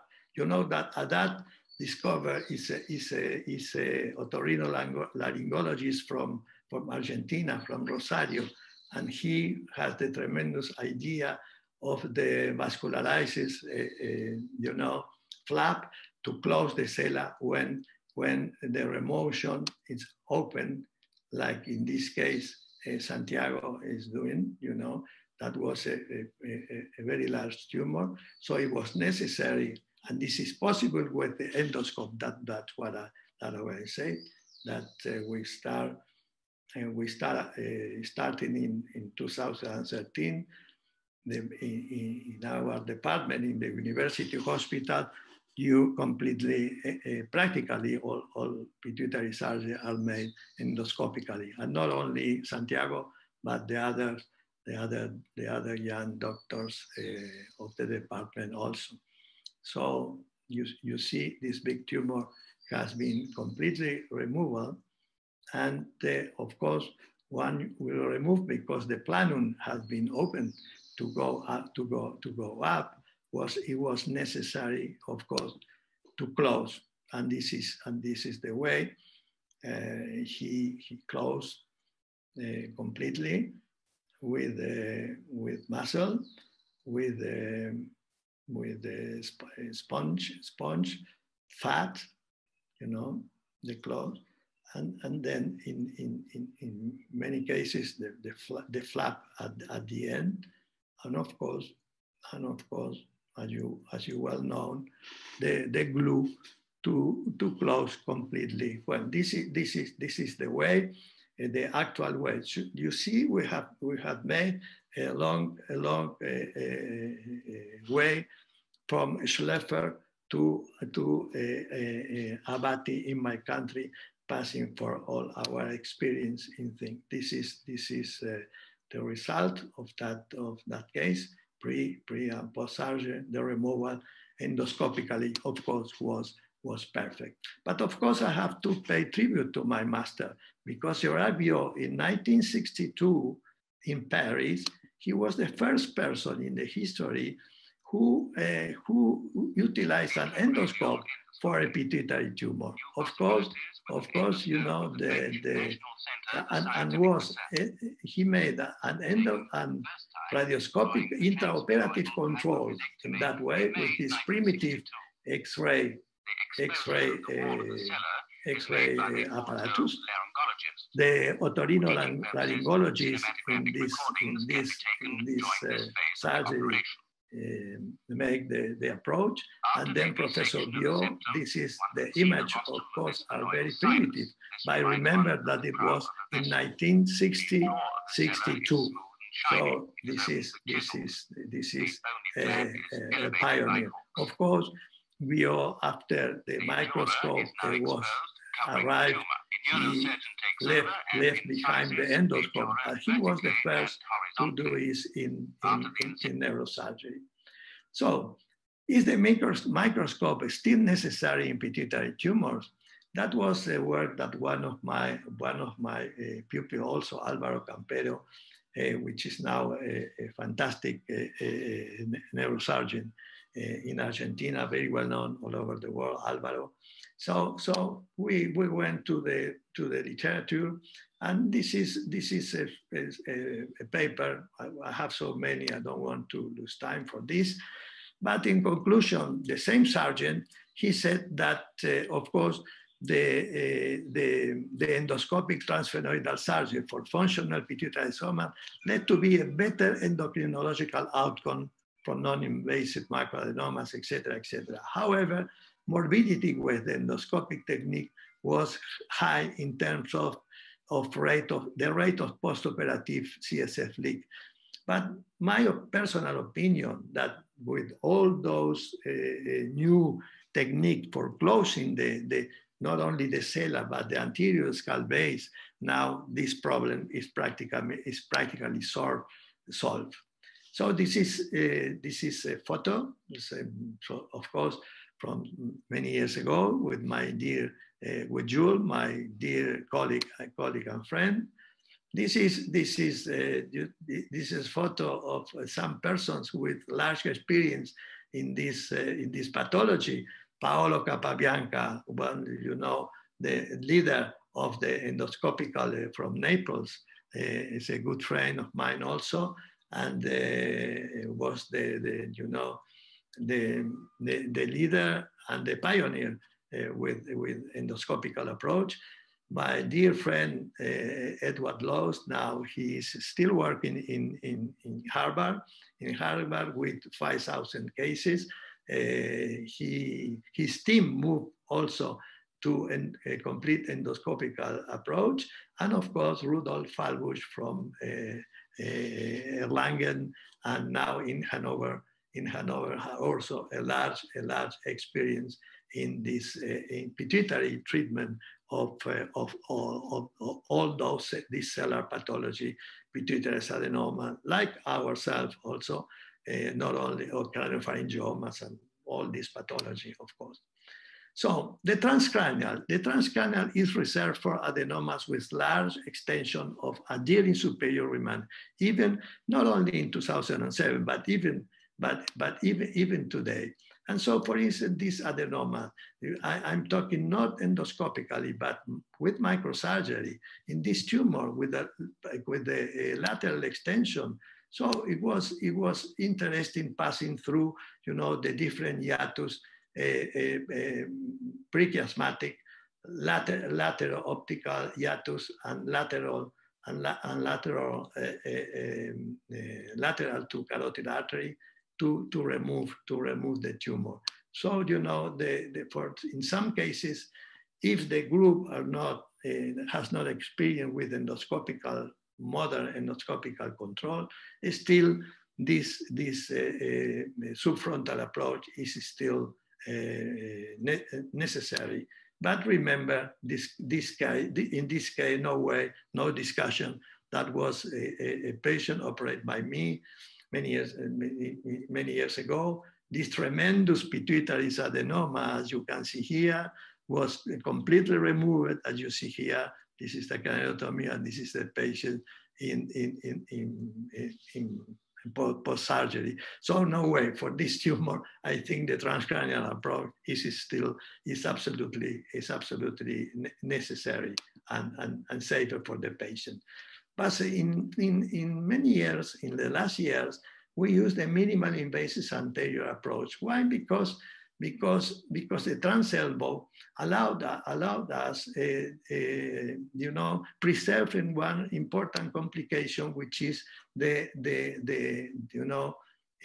the transcranial approach, the lesion of the olfactory nerve. The transelbow approach allowed remove the tumor with the preservation of the olfaction, not touching, of course, not touching at all the olfactory nerve. You see here. Well, I don't want to bother you with this thing, but the remotion is classical, and here you can see the total remotion of the tumor with the preservation of the node. Well, this is our series, as I said in my first slide. Secretin represent for us the 64% of our series. Maybe it's more than this, more than you see 300, 500 now. But anyway, and non-secretin the 66%. So we need to know. I'm sorry, with the time, maybe you should tell me. We need to know the grade of invasiveness for taking therapeutic decision, mainly in functional adenomas, low chance of successful with surgical approach only. So this is we have no invasive, this is classification of Alexander and Michael, and this SNOP classification is the same, with no invasive adenomas, mainly all into the sella turcica. So every possible simple approach can be done. And of course, in invasive adenoma, mainly the invasion to the cavernosinus or the suprasellar region,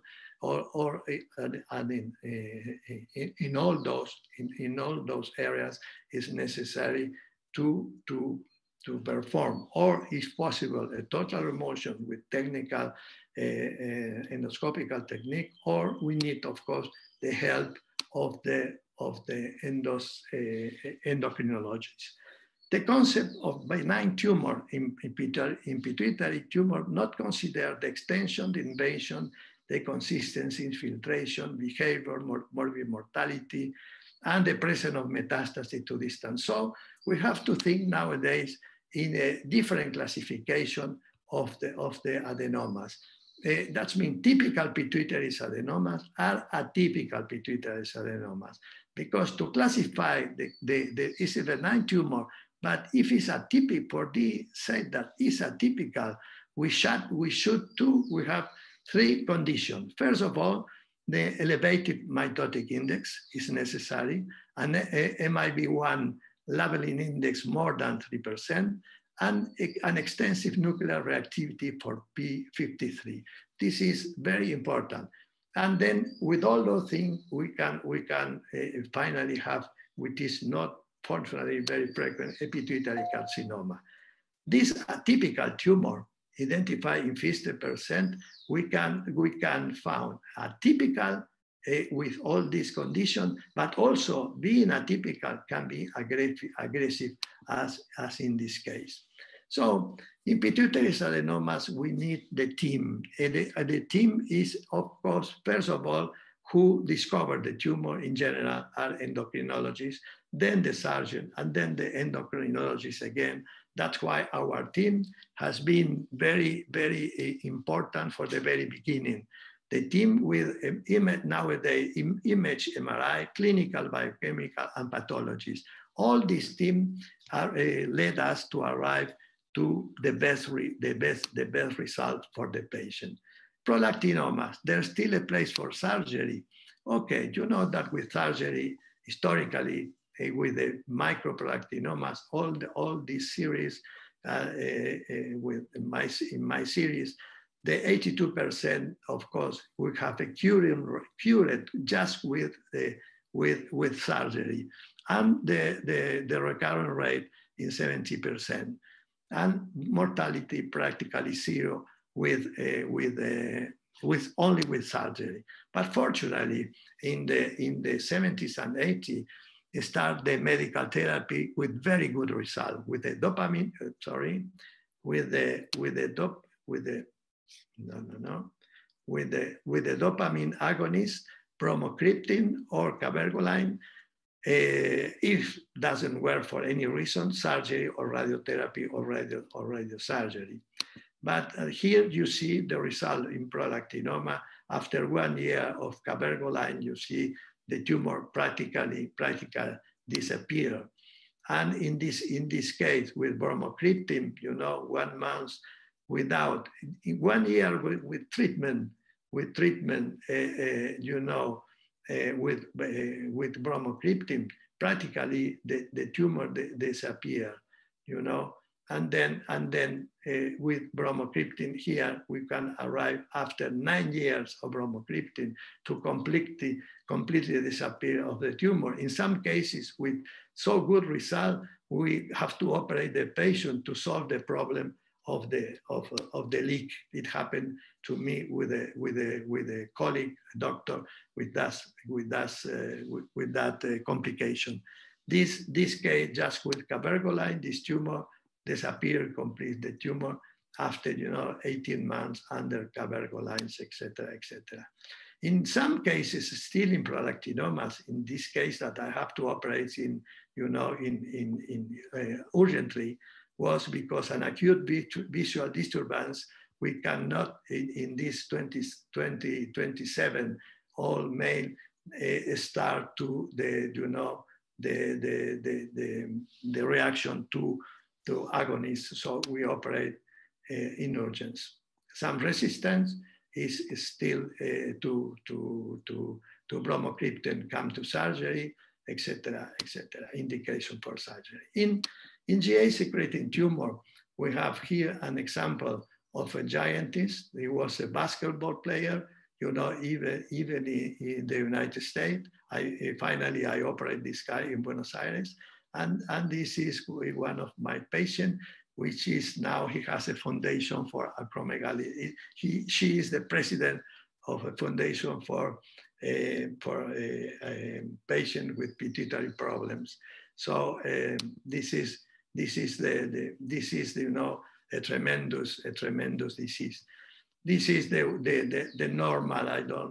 The normal GAs in blood, and the normal IGF-1 should be normal.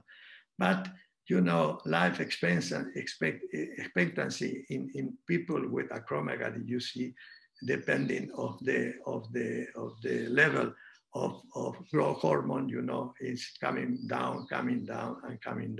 So we have to operate when is possible this patient. So in acromegaly, the treatment goals, clinical control, biochemical control, tumor control is possible. So surgery is the first choice, is mandatory, but in acromegaly, we have some other treatment with somatostatin analog, octreotide, lanreotide, pasireotide. Finally, we learn, and the endocrinologists take those patients. In some patients, we make a mixture of somatostatin analog in mixed tumor with dopaminergic agonists also, and radiotherapy or radiosurgery, but surgery is mandatory. Some new drugs, as pervisoman, can control and produce the reduction of GH hormone, but the effect of tumor size are still unknown nowadays. This is a rare case of before make the treatment functional very, very good, but this is not common as is necessary to operate. And one thing more important in pituitary surgery is the surgical team expertise. In group with surgical team expertise, the literature and our results also in micro 91% of good results, in macro 71 for good results. So this is very, very, very important. The experience of the team. In ACTH secreting tumor is very important, the surgery, because we have no medical treatment until today. The classical mini-G, the mini-G patient that has been treated in 1912 by Harvey Cushing, but he published these basophil adenomas on the pituitary body and their clinical manifestation in 32 only. But of course, you see how this destroy the body of a patient, this terrible disease that is produced by an excess of ACTH that produce an enormous, production of cortisol that coming back to the hypothalamus is the circles, to the releasing factors. But you see that one of my patients, this young woman became like this. Another case, with the almost pituitary with intraoperative microadenoma producing this result, this disease. But anyway, surgery again, I insist, is the only possibilities to solve the patient, because Cushing disease produce mortality 4 times according sex and age pair, cardiovascular complication, diabetes, obesity with dyslipidemia, coagulopathy, osteoporosis, cognitive and psychiatric disorders. Psychiatric disorder has been also very important. I remember one patient in our hospital, and unfortunately, during he was waiting for the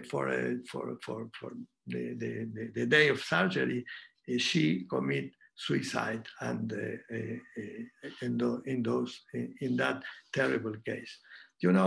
All of this is in the hands of endocrinologists, but of course in our hands to diagnostic the pituitary tumor as neurosurgeon is of course the MRI, and the bilateral inferior petrosa sinus sampling is necessary to determine, the difference of ACTH in the cavernosinus, in the cavernosinus, or in periphery for one side or the other. So the treatment is the elimination of the tumor mine, preserving the pituitary function. Surgical treatment. I will show you, this is the literature, but depends, of course, always on the skill and experience of the surgeon of the cure criteria used. This is our series. in our series in this group, or 232 patients with Cushing disease. Adenomectomies has been made in 62%, remission of 143 patients, with remission in 77% of the disease. In some cases, we were obliged because the tumor, in some, not anymore now, but in some cases we perform total hypophysectomies, which was much better than the total suprarenalectomy that can produce the Nelson syndrome. So in this case, we have remission in 71%, negative exploration failure in 100% of the cases. Okay, so in conclusion, in Cushing disease, surgery remained the first choice. Medical treatment, not really no very good till nowadays. So surgery is absolutely necessary. And in non-functioning, finally, for pituitary adenomas, surgery is absolutely the best result, and the complete remotion of the tumor is the solution. The 74% were silent gonadotroph adenomas in the literature, in our experience also, and they were, we are not going into details, but it was, you know, the 64 were silent gonadotroph adenomas in general. The new future is the molecular biology and genetic in pituitary adenomas. I will finish with this. And you see, we have a group in Argentina, this group of researchers, they had a prize for this. And the objective of the project is to find molecular markers that predict the behavior and response to therapies in pituitary tumors. We focus the process of angiogenesis and cellular signal that regulate the tumor. You know, I have, because I traveled in the last 20 years, I had been many times to China. Finally, I signed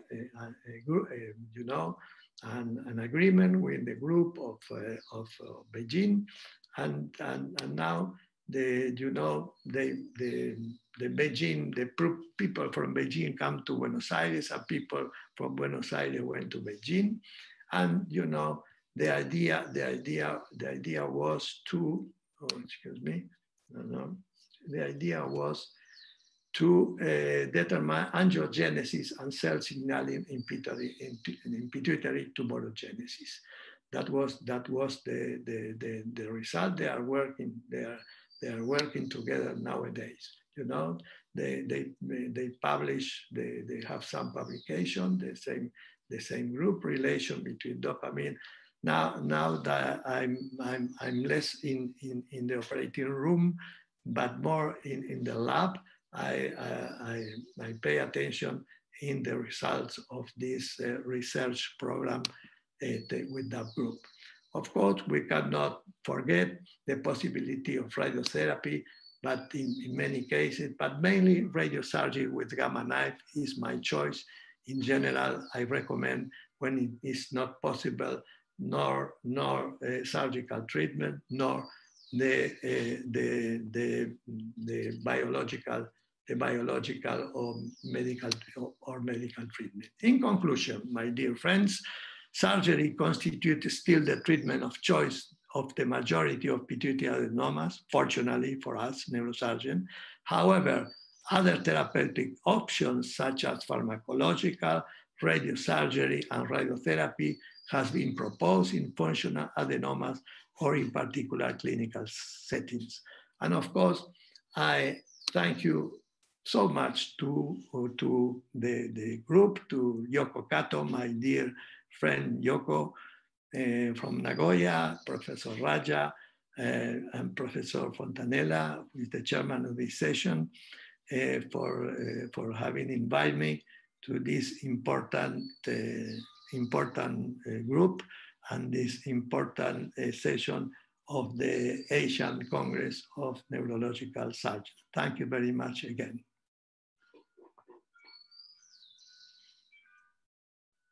Thank you, Professor Basso. I don't know, but I think we have very small space for question. Yes, you may give your expert comments and we will wind this up. Yeah, a lot of topics. You spoke about a lot of topics, microscopy, endoscopy, and then several kind of pituitary tumors. And I think it's all very clear, I think, but if there are questions. If there are questions, Professor Mack, any comments from you? Of course, it's always fascinating to learn from giants like Professor Basso's vast experience. I would say I am still in luck that I had actually some experience with microscopic sublabial approaches as well. And just one question and a comment. The behavior of adenomas, invasive adenomas, is always really challenging. And from your experience in research, is there any target therapy or treatment targets that can be used for especially invasive pituitary adenomas, those especially silent ACTH secreting adenomas that are notoriously being recurrent and invasive? No, not unfortunately, dear Professor Calming, not yet, but they are working very hard. The group of researchers. I think this we have seen in the next years. Many things has been changed for this kind of tumor, aggressive tumor. You know, that having full the three conditions that I mentioned you. This is the beginning, and we arrived to that today. But they are working very hard. I think in the next future, in the literature, we can, and you know, I have the feeling that the new generation, you will see for sure that and you will have less work in surgery. so I'm sorry for those things. That's why for me it's very important. Your generation and even the youngest generation, that you be aware, and they have to know how the things come to until today in the last 100 years, but mainly in the last 20 or 30 years, the progress has been, you know, amazing. So, and I have the fortune to having lived personally all this progress of in the last more than 50 years, you know. So, you know, I have 55 or even more than that experience in neurosurgery. So with so many, not only in pituitary, but of course in every kind of meningiomas, you know, posterior. I have a large series on acoustic neurinomas or whatever. So cardiopharyngiomas, we can talk on so many topics, you know. So, but anyway, be confident, and in the future you will see the progress for this tremendous. Fortunately, few cases, but are deadly cases. So really, we hope that our researchers arrive to that result. Thank you again, everybody. Thank you very much. We can take one comment from my co-host Liu Bun Seng. Okay, thanks, Professor Basso, for very comprehensive lecture. Just one short question, Professor. Do you think that nasal septal flap are still relevant?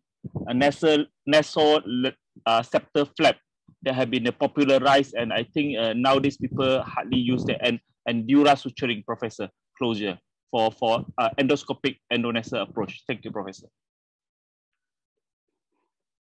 Well, that wasn't a question. I have been concerned by the septal nasal vascularized flap because it has been described. I remember in a small meeting in the city of Rosario, Argentina, which is not the great capital, and I was fascinated for that possibility, and we start immediately my group immediately start to use that in Argentina. And you know that the person with a large experience, Hassan, that you know him very well, I know him also very well, has been in my house. Hassan, he came to Buenos Aires. He met Dr. From Rosario, and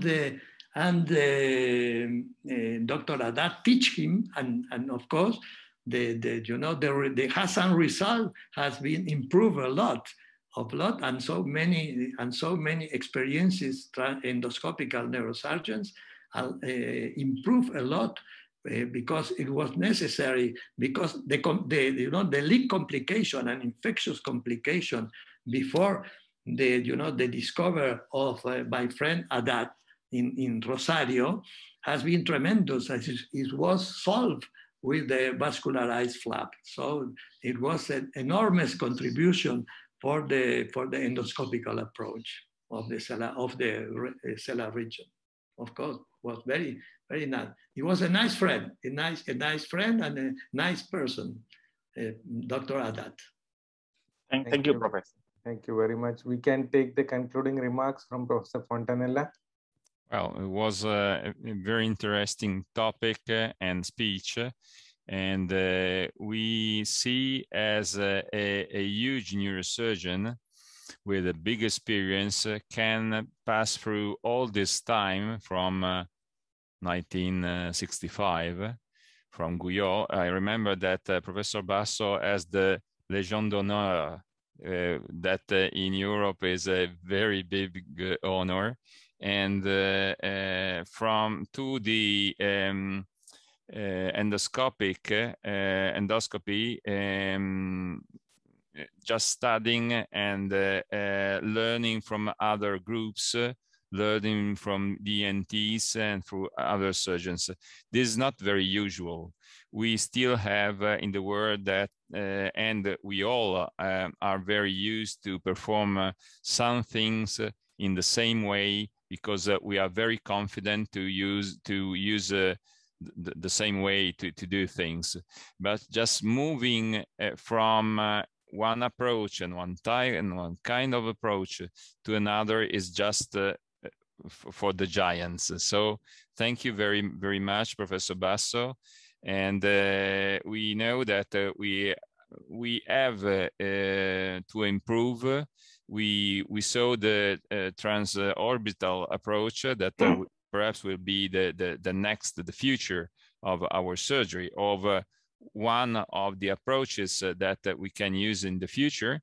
And we still have to learn, and thank you very much for teaching us this. Thank you. Thank you, Dr. Fontanella. Thank you very much to all of you. Thank you very much, and thank you. It was a very wonderful lecture, taking us through the travel of pituitary surgeries from the 1960s to the present. So I'll wind this up officially on behalf of the Education Committee of the ACNS and the President, Professor Yoko Kato. I would like to thank both the speakers of today, Professor Calvin Mack and Professor Armando Basso, and the wonderful chairs, Professor Walter Sheen and Professor Marco Fontanella, for the time and support for the ACNS webinars. A special thanks to Professor Shubin, who has been our main mentor in China and has supported us all throughout our journey by giving us access to world-class speakers and broadcasting these webinars in China. Today, we had 1,450 viewers who have joined us on Zoom, YouTube, and WeChat. A special thanks to my co-host, Dr. Liu Boon Seng from Malaysia, for joining in today. So until we all meet on next Saturday, it is bye-bye from everybody. Thank you very much for joining.